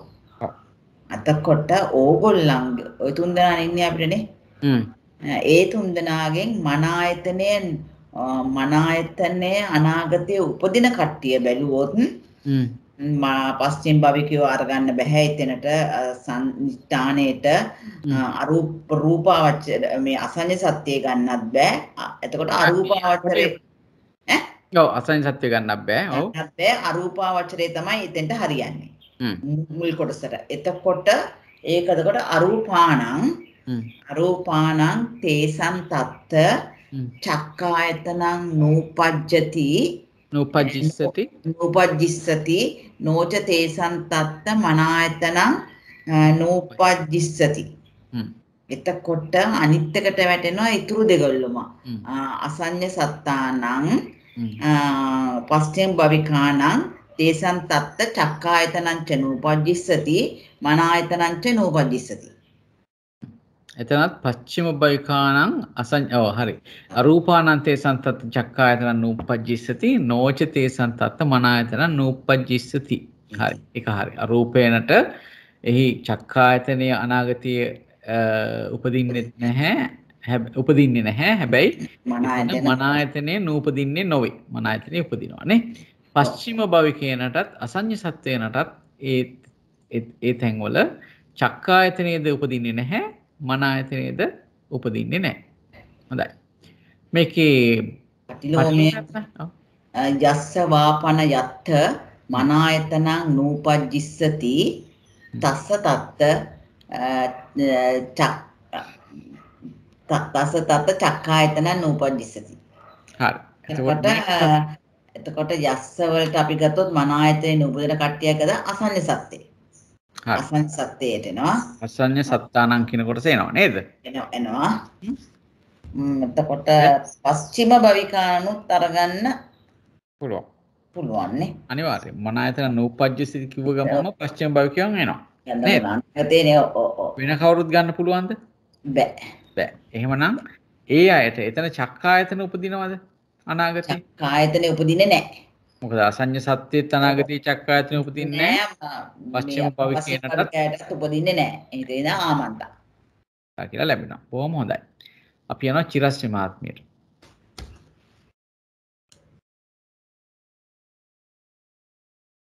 ඔබතුමී ඉන්නවද? ඔව් ඉන්නවා. කියන්න.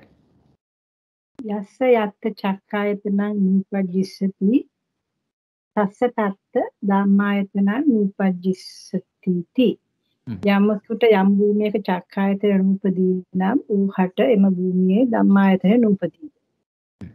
එතකොට එහෙම කියන්න බෑ. දැන් චක්කායතනය නූපදින අයට ධම්මායතන නූපදින්නේ නැහැ. අපි ඉස්සර බලමු කාටද චක්කායතන නූපදින්නේ කියලා කියන්නකො. අපි එම් හැම වෙලාවකම අපි බලමු සන්නිට්ඨානේ යස්ස කියන්නේ කවුද කියලා. කවුද යස්ස?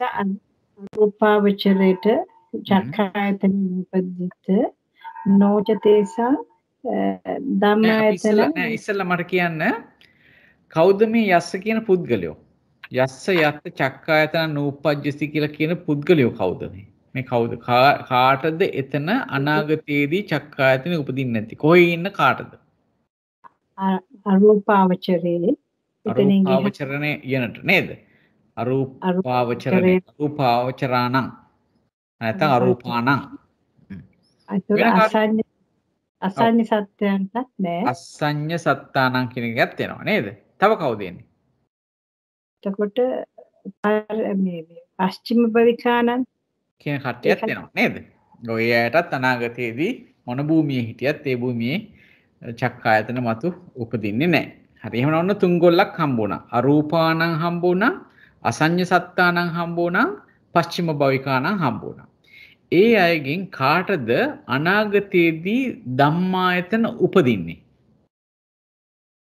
ධම්මායතන උපදිනවා. අරූපාවචරයට ධම්මායතන උපදිනවා. අරූපානං කියන කට්ටියට උපදිනවා වෙන සංඤ්ඤ සත්තාන සංඤ්ඤ සත්තානන්ට තියෙනවා. ඉපදෙනවා. ඊට පස්සේ පස්චිම භවිකානන්ට භවිකයන්ට උපදින්නේ නැහැ. අනාගතයේදී ඉවරයිනේ. එහෙනම් අපිට ඔන්න ඒ කොටස් ටික ගැන තමයි කියන්න වෙන්නේ නේද? එතකොට අපිට කියන්න වෙන්නේ කොහොමද? අසඤ්ඤ සත්තානං අරූපානං තේසං තත්ත චක්කායතනං නූපජ්ජිස්සති නෝච තේසං තත්ත ධම්මායතනං නූපජ්ජිස්සති. පච්චිම භවිකානං තේසං තත්ත චක්කායතනං ච නූපජ්ජිස්සති ධම්මායතනං ච නූපජ්ජිස්සති. බොහොම හොඳයි. ඒ විදිහට තමයි කියන්න වෙන්නේ නේද? ඒතර අසඤ්ඤ සත්‍යනටයි අරූපේනටයි එහි අනාගතයේදී චක්ඛායතනෙ උපදින්නේ නැහැ. නමුත් එහි ධම්මායතන අනාගතයේදී නූපදින්නේ නොවේ. ධම්මායතන අනාගතයේදී උපදිනවා. ඒ භූමිවල ඒතර අසඤ්ඤ සත්‍යයේ ධම්මායතනය කියලා කියන්නේ සුකුම රූප ටික. අරූපේ ධම්මායතනය කියලා කියන්නේ ඒ චෛතසික ධර්ම නේද? මේ ප්‍රතිසන්දිසිතත් එක්ක ඇති වෙන චෛතසික ධර්ම වල තමයි එතන මූලිකවම ගන්න අපි. ඊළඟට පස්චිම භවිකයන්ට අනාගතයේදී කිසිම ආයතනයක් උපදින්නේ නැහැ. ඒක නිසා චක්කායතන උපදින්නේ නැහැ. කොයි භූමියේ හිටියත් ධම්මායතන උපදින්නේ නැහැ. හොඳයි. මේකේ පටිලෝමයක් අහන්නකෝ. යස්ස වාපන යත්ත ධම්මායතනං උපජ්ජිස්සති තස්ස තත්ත ධම්මායතන චක්ඛායතනං උපජ්ජිස්සති තස්ස තත්ත ධම්මායතනං උපජ්ජිස්සති නෑ සමාවෙන්න. මම වැරද්දුවා වෙන්න පුළුවන්. යස්ස වාපන යත්ත ධම්මායතනං උපජ්ජිස්සති තස්ස නෑ මනායතන චක්ඛායතන ජයන්ත මහත්තයා චක්ඛායතනන්නේ දාලා තිබුණේ. අපි මේකේ නේද හිටියේ? එතකොට අනිත් ඒක තමයි ඒක හිටියේ. පටිලෝමේ වෙන්න ඕනේ යස්ස වාපන යත්ත ධම්මායතනං උපජ්ජිස්සති තස්ස තත්ත චක්ඛායතනං උපජ්ජිස්සති. සමහරට මගේ හරිද මේක? හරි නේද? යස්ස වාපන යත්ත ධම්මායතනං උපජ්ජිස්සති තස්ස තත්ත එන්න ඕනේ මෙතනට ඉන්න මම ඒක. හරි අපි හිතමුකෝ මේක තස්ස තත්ත කරමුකෝ අපි. තස්ස තත්ත කියන එක හදන්න. තස්ස තත්ත.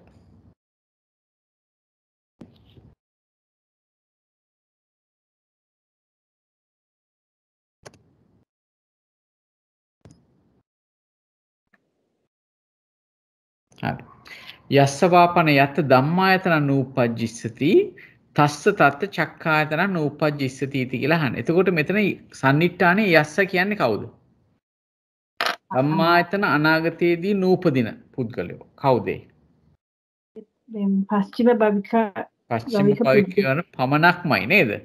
පස්චිම භවිකානම් විතරමයි. බොහොම හොඳයි. මොකද ඒ අයට තමයි මොකද කෙනෙක් උපදිනවා නම් අනිවාර්යයෙන්ම ධම්මායතන උපදිනවා නේද? එහෙමනම් මේ උපදින්නේ නැති අනාගතයේදී නූපදින කෙනා තමයි පස්චිම භවිකයා. එහෙනම් පස්චිම භවිකයා ගැන පමණයි මෙතන කතා කරන්නේ. එයාට අනාගතයේ චක්කායතනෙ නූපදිනවද උපදිනවද? උපදින්නේ කිසිම ආයතනයක් නෑ පස්චිම භවිකයා නිසා නේද? එහෙමනම් මේකේ විසර්ජනය ආමන්තා. බොහොම හොඳයි.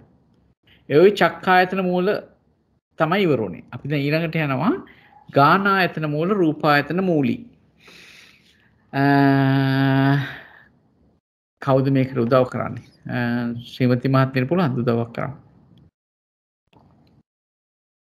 අපි ඊළඟට විනිතා මහත්මියට යමු වෙනවා. හොඳයි. ඔබතුමාට ඉන්න පුළුවන්ද? දැන් පැය දෙකම පුළුවන්. අපි මේක පොඩ්ඩක් අද ඉවර කරන්න බලමු.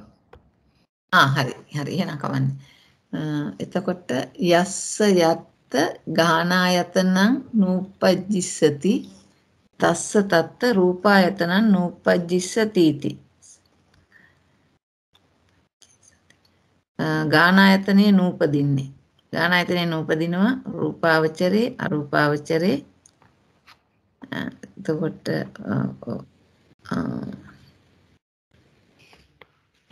පංචවෝකාරි පච්චම භවිකායට එනවා. අරූපයට එනවා. එතකොට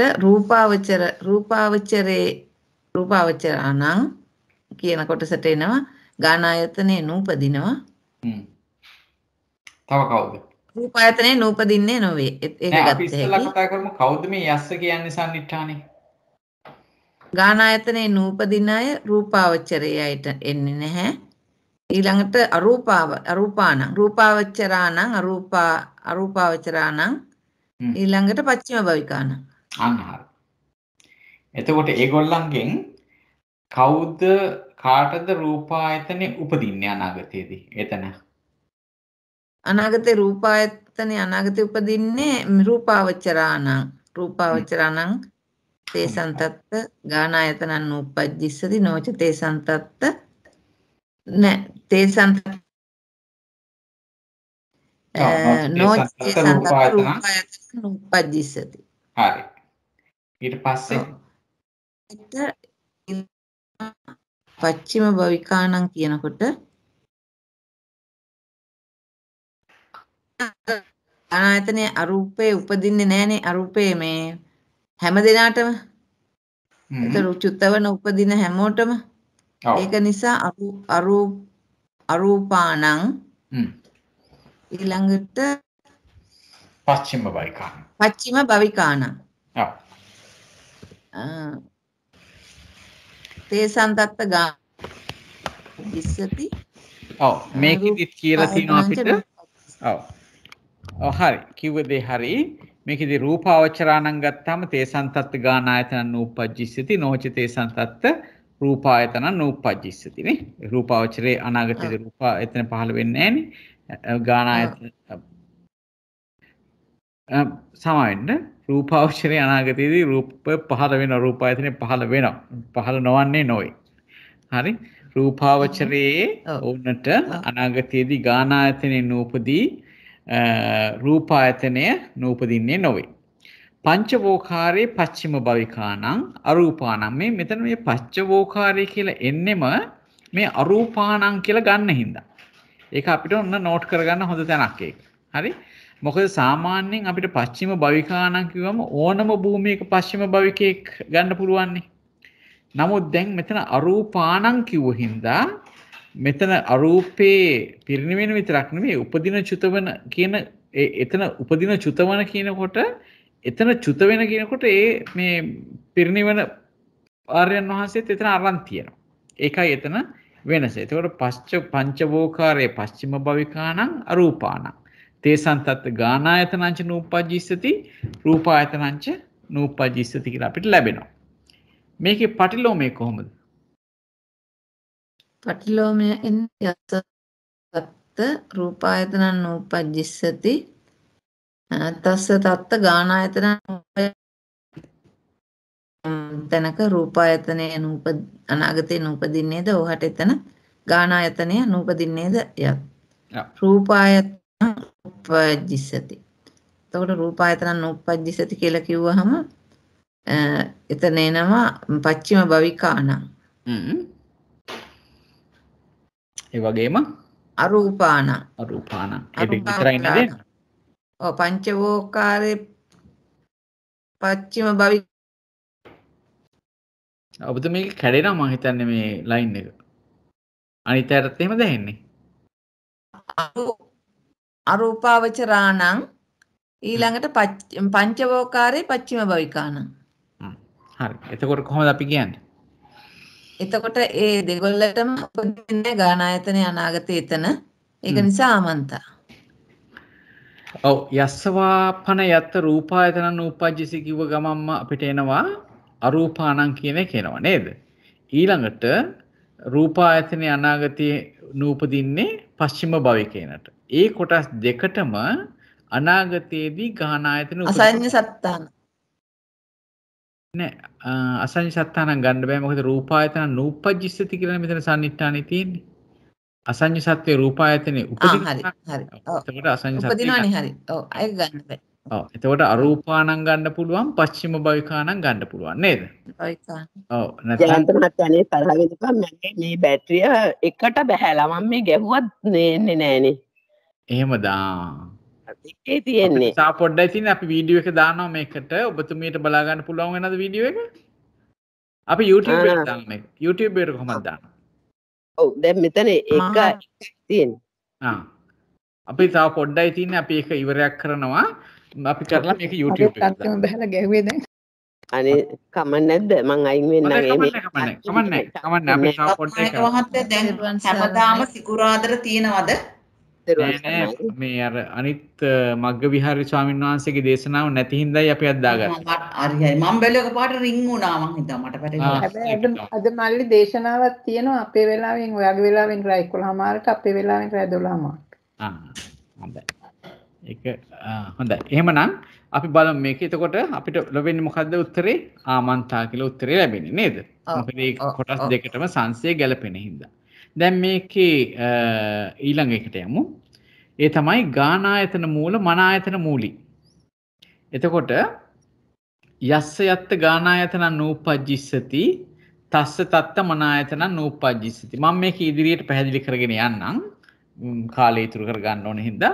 එතකොට යස්ස යත්ත ගානායතන නූපජ්ජිස්සති කියලා කියන්නේ යමකට යම් තැනක ගානායතනේ නූපදීද. එතකොට අපි හොඳටම දන්නවා අපි පොදුවේ ලැබෙන කොටස තමයි පංච පස්චිම භවිකයා කියන එකේනා ලැබෙනවා අනාගතයේදී කොතන හිටියත් ගානායතන අනාගතයේදී නූපදින. හරි. ඊළඟට අනිත් අය තමයි ගානායතන නූපදින කට්ටියට හැටියට අපිට ලැබෙන්නේ රූපාවචරයනොයි අරූපාවචරයන නේද?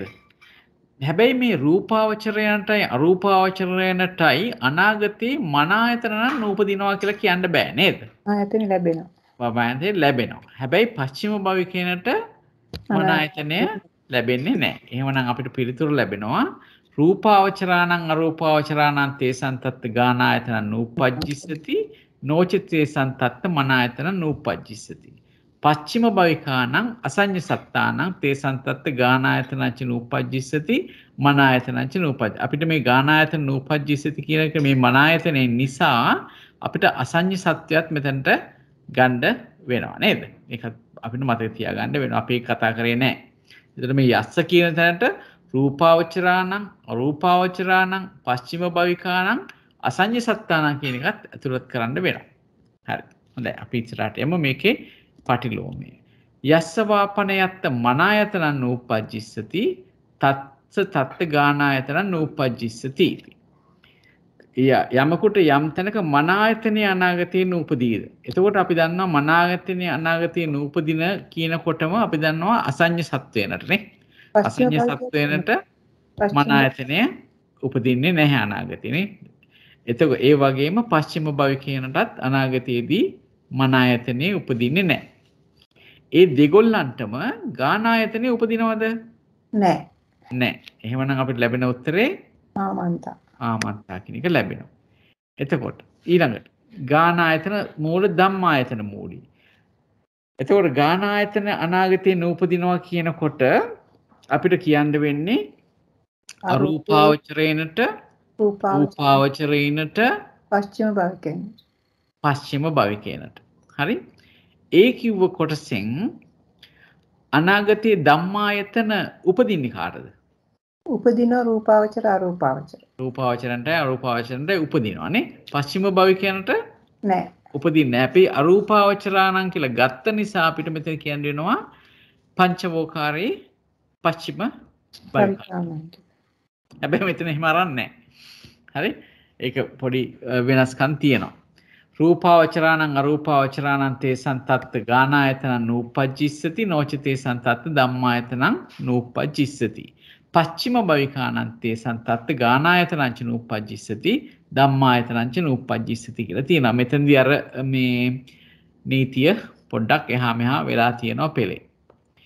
හොඳයි. මේකේ පටිලෝමය තමයි යස්සවාපන යත්ත ධම්මායතනං නූපජ්ජිස්සති තස්ස තත්ත ගානායතනං නූපජ්ජිස්සති इति කියන එක.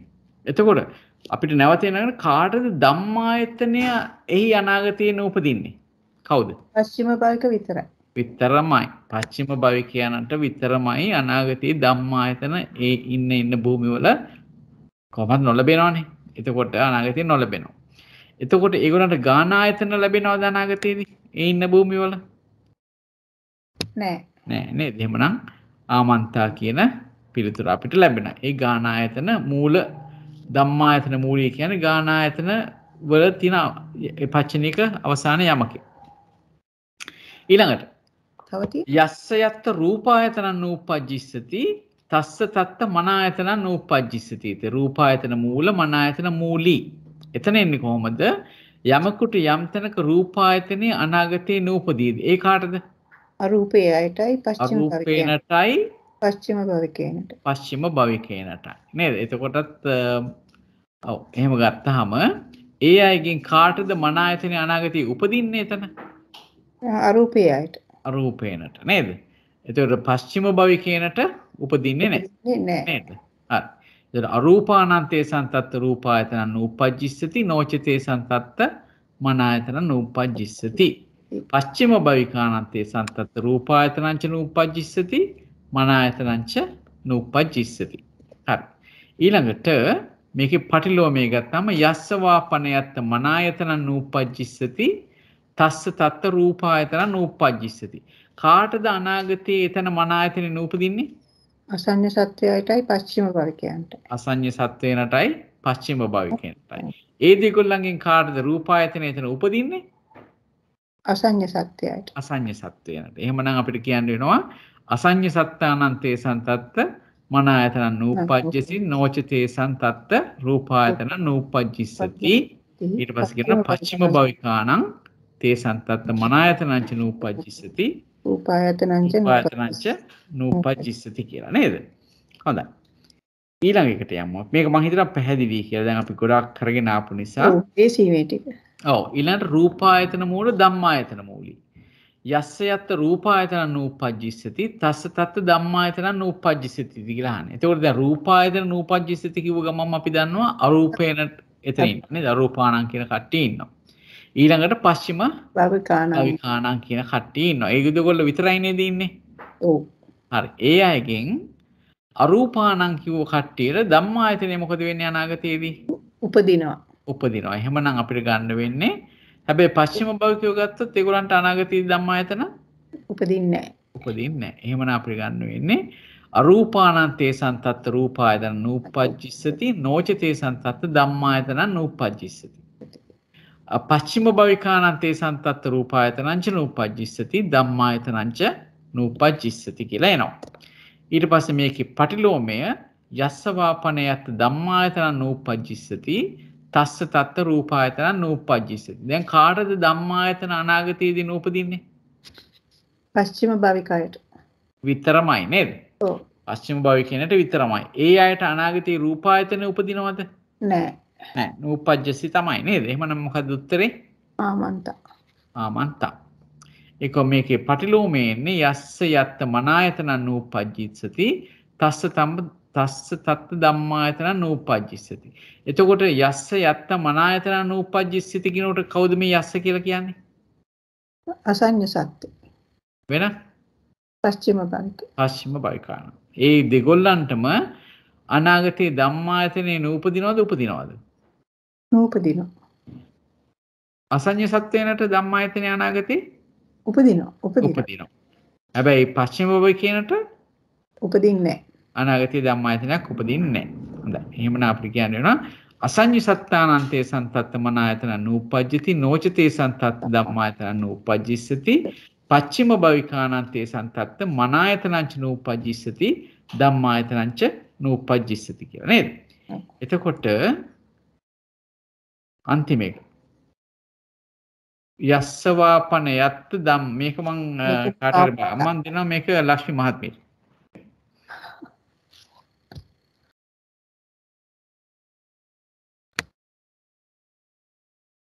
පටිලෝභය තියෙන්නේ. මේක පටිලෝභයනේ. යස්සවා අපි ඒක කරාද? නෑ කරේ නෑ. හරි එහෙනම් ඔබතුමී මේ කරන්න ඕන යස්සවාපන යත් අපි කරේ නෑනේ. නෑ කරන්න මේක කරන්න. මේකේ අනුලෝමික කරේ නෑනේ. කරානේ. තමයි ආවේ අසඤ්ඤ සත්තානං කියලා. ඔව්. මේක කරා. යස්සවාපන යත් ධම්මායතන නූපජ්ජිස්සති. තස්සටත් මනායතන නූපජ්ජිස්සති. යමෙකුට යම් භූමියක ධම්මායතන උපදිනා තස් ඒ භූමියේ මනායතනයත් නූපදී. එතකොට පච්චිම භවිකානන්ට දෙකම නූපදිනවා ධම්මායතනය මනායතනය. දැන් යස්ස කියනකොට සම්නිට්ඨානේ කවුද ඒකට අයිති වෙන්නේ? එතන ධම්මායතනේ නූපදින්නේ පස්චිම භවිකානන්ට විතරයි. මොකද අනිත් අය උපදිනවනේ. බොහොම හොඳයි. බොහොම සන්තෝෂයි. මේ ඔව් ධම්මායතනේ නූපදින්නේ පස්චිම භවිකේනට විතරයි නේද? ඒ අයට මනායතනේ අනාගතේ නූපදිනවද උපදිනවද? උපදින්නේ නැහැ. එහෙනම් මේකේ විසර්ජනය අමන්. හරි. මෙතනින් පච්චනීක පුද්ගලෝකාස ඉවරයි අනාගත වාරේ. ඊළඟට තියෙන කොටස මොකද්ද? ඊළඟට තියෙන්නේ වර්තමාන අතීත පරිද. අන්න පච්චුප්පන්න අතීත වාරයේ තමයි ඊළඟට තියෙන්නේ. නේද? හොඳයි. බොහොම හොඳයි. බොහොම පිං මේ රැඳිලා හිටියට අද මේක ඉවර කරගත්ත එකත් මම හිතනවා අපිට වැදගත්. අපි මේ දවසේ මේක ටිකක් ලේසි අනේ අර කලින් කරපු ඒවට වැඩිය නම් මේ ආයතන ඒක මට නම් ලේසියි. ඒක පැටර්න් එක අල්ලගත්තාම පහසුවක් තියෙනවා. හොඳයි. එහෙමනම් අපි අද දවසේ සාකච්ඡාව නිමා කරමු. සමා වෙන්න ඕනේ ගොඩක් වෙලා ගත්තට. නමුත් අපි මම හිතනවා සෑහෙන පරාසයක් අද ආවරණය කළා. විශේෂයෙන්ම මුලදීම අපිට ලොකු සාකච්ඡාවකුත් අපි ඇති වෙලා අපේ දැනුම වර්ධනය කරගත්ත. ඒකත් වටිනවා. ඒ චන්ද්‍රිකා මහත්මිය අහපු ප්‍රශ්නේ. ඒ වගේම ශ්‍රීමති මහත්මිය අපිට ගොඩක් උදව් කරා. එහෙමනම් අපි අද දවසේ දෙවියන්ට පින් දීලා වැඩසටහන නිමා කරමු. මම දෙවියන්ට පින් දෙන්නම්.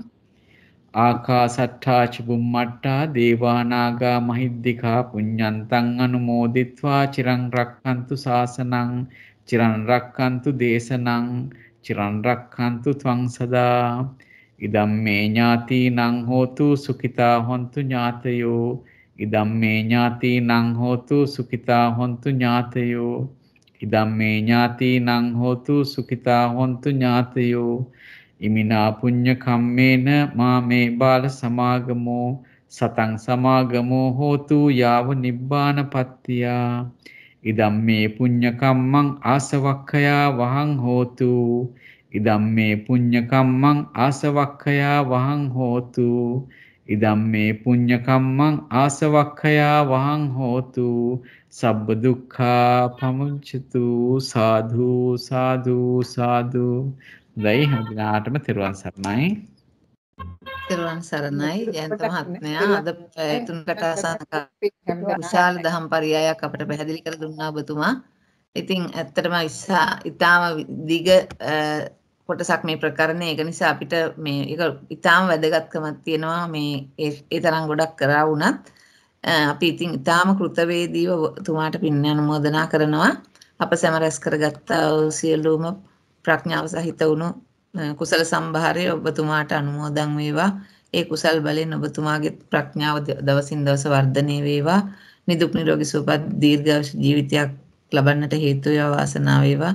මේ ආකාරයට කරන්නා වූ ශාසනික කටයුතුත් ඔබතුමාගේ సంతානිය දියුණු කරගත යුතු සියලු බලාපොරොත්තුත් සාර්ථකව ඉටු කරගන්නට අවශ්‍ය ධෛර්ය ශක්තිය වීරිය දීර්ඝායුෂ ලැබේවා. පතන උතුම් බෝධියකින් සුව පහසුවෙන්ම චතුරාර්ය සත්‍ය අවබෝධ කරගන්නට හේතු වාසනාව වේවා.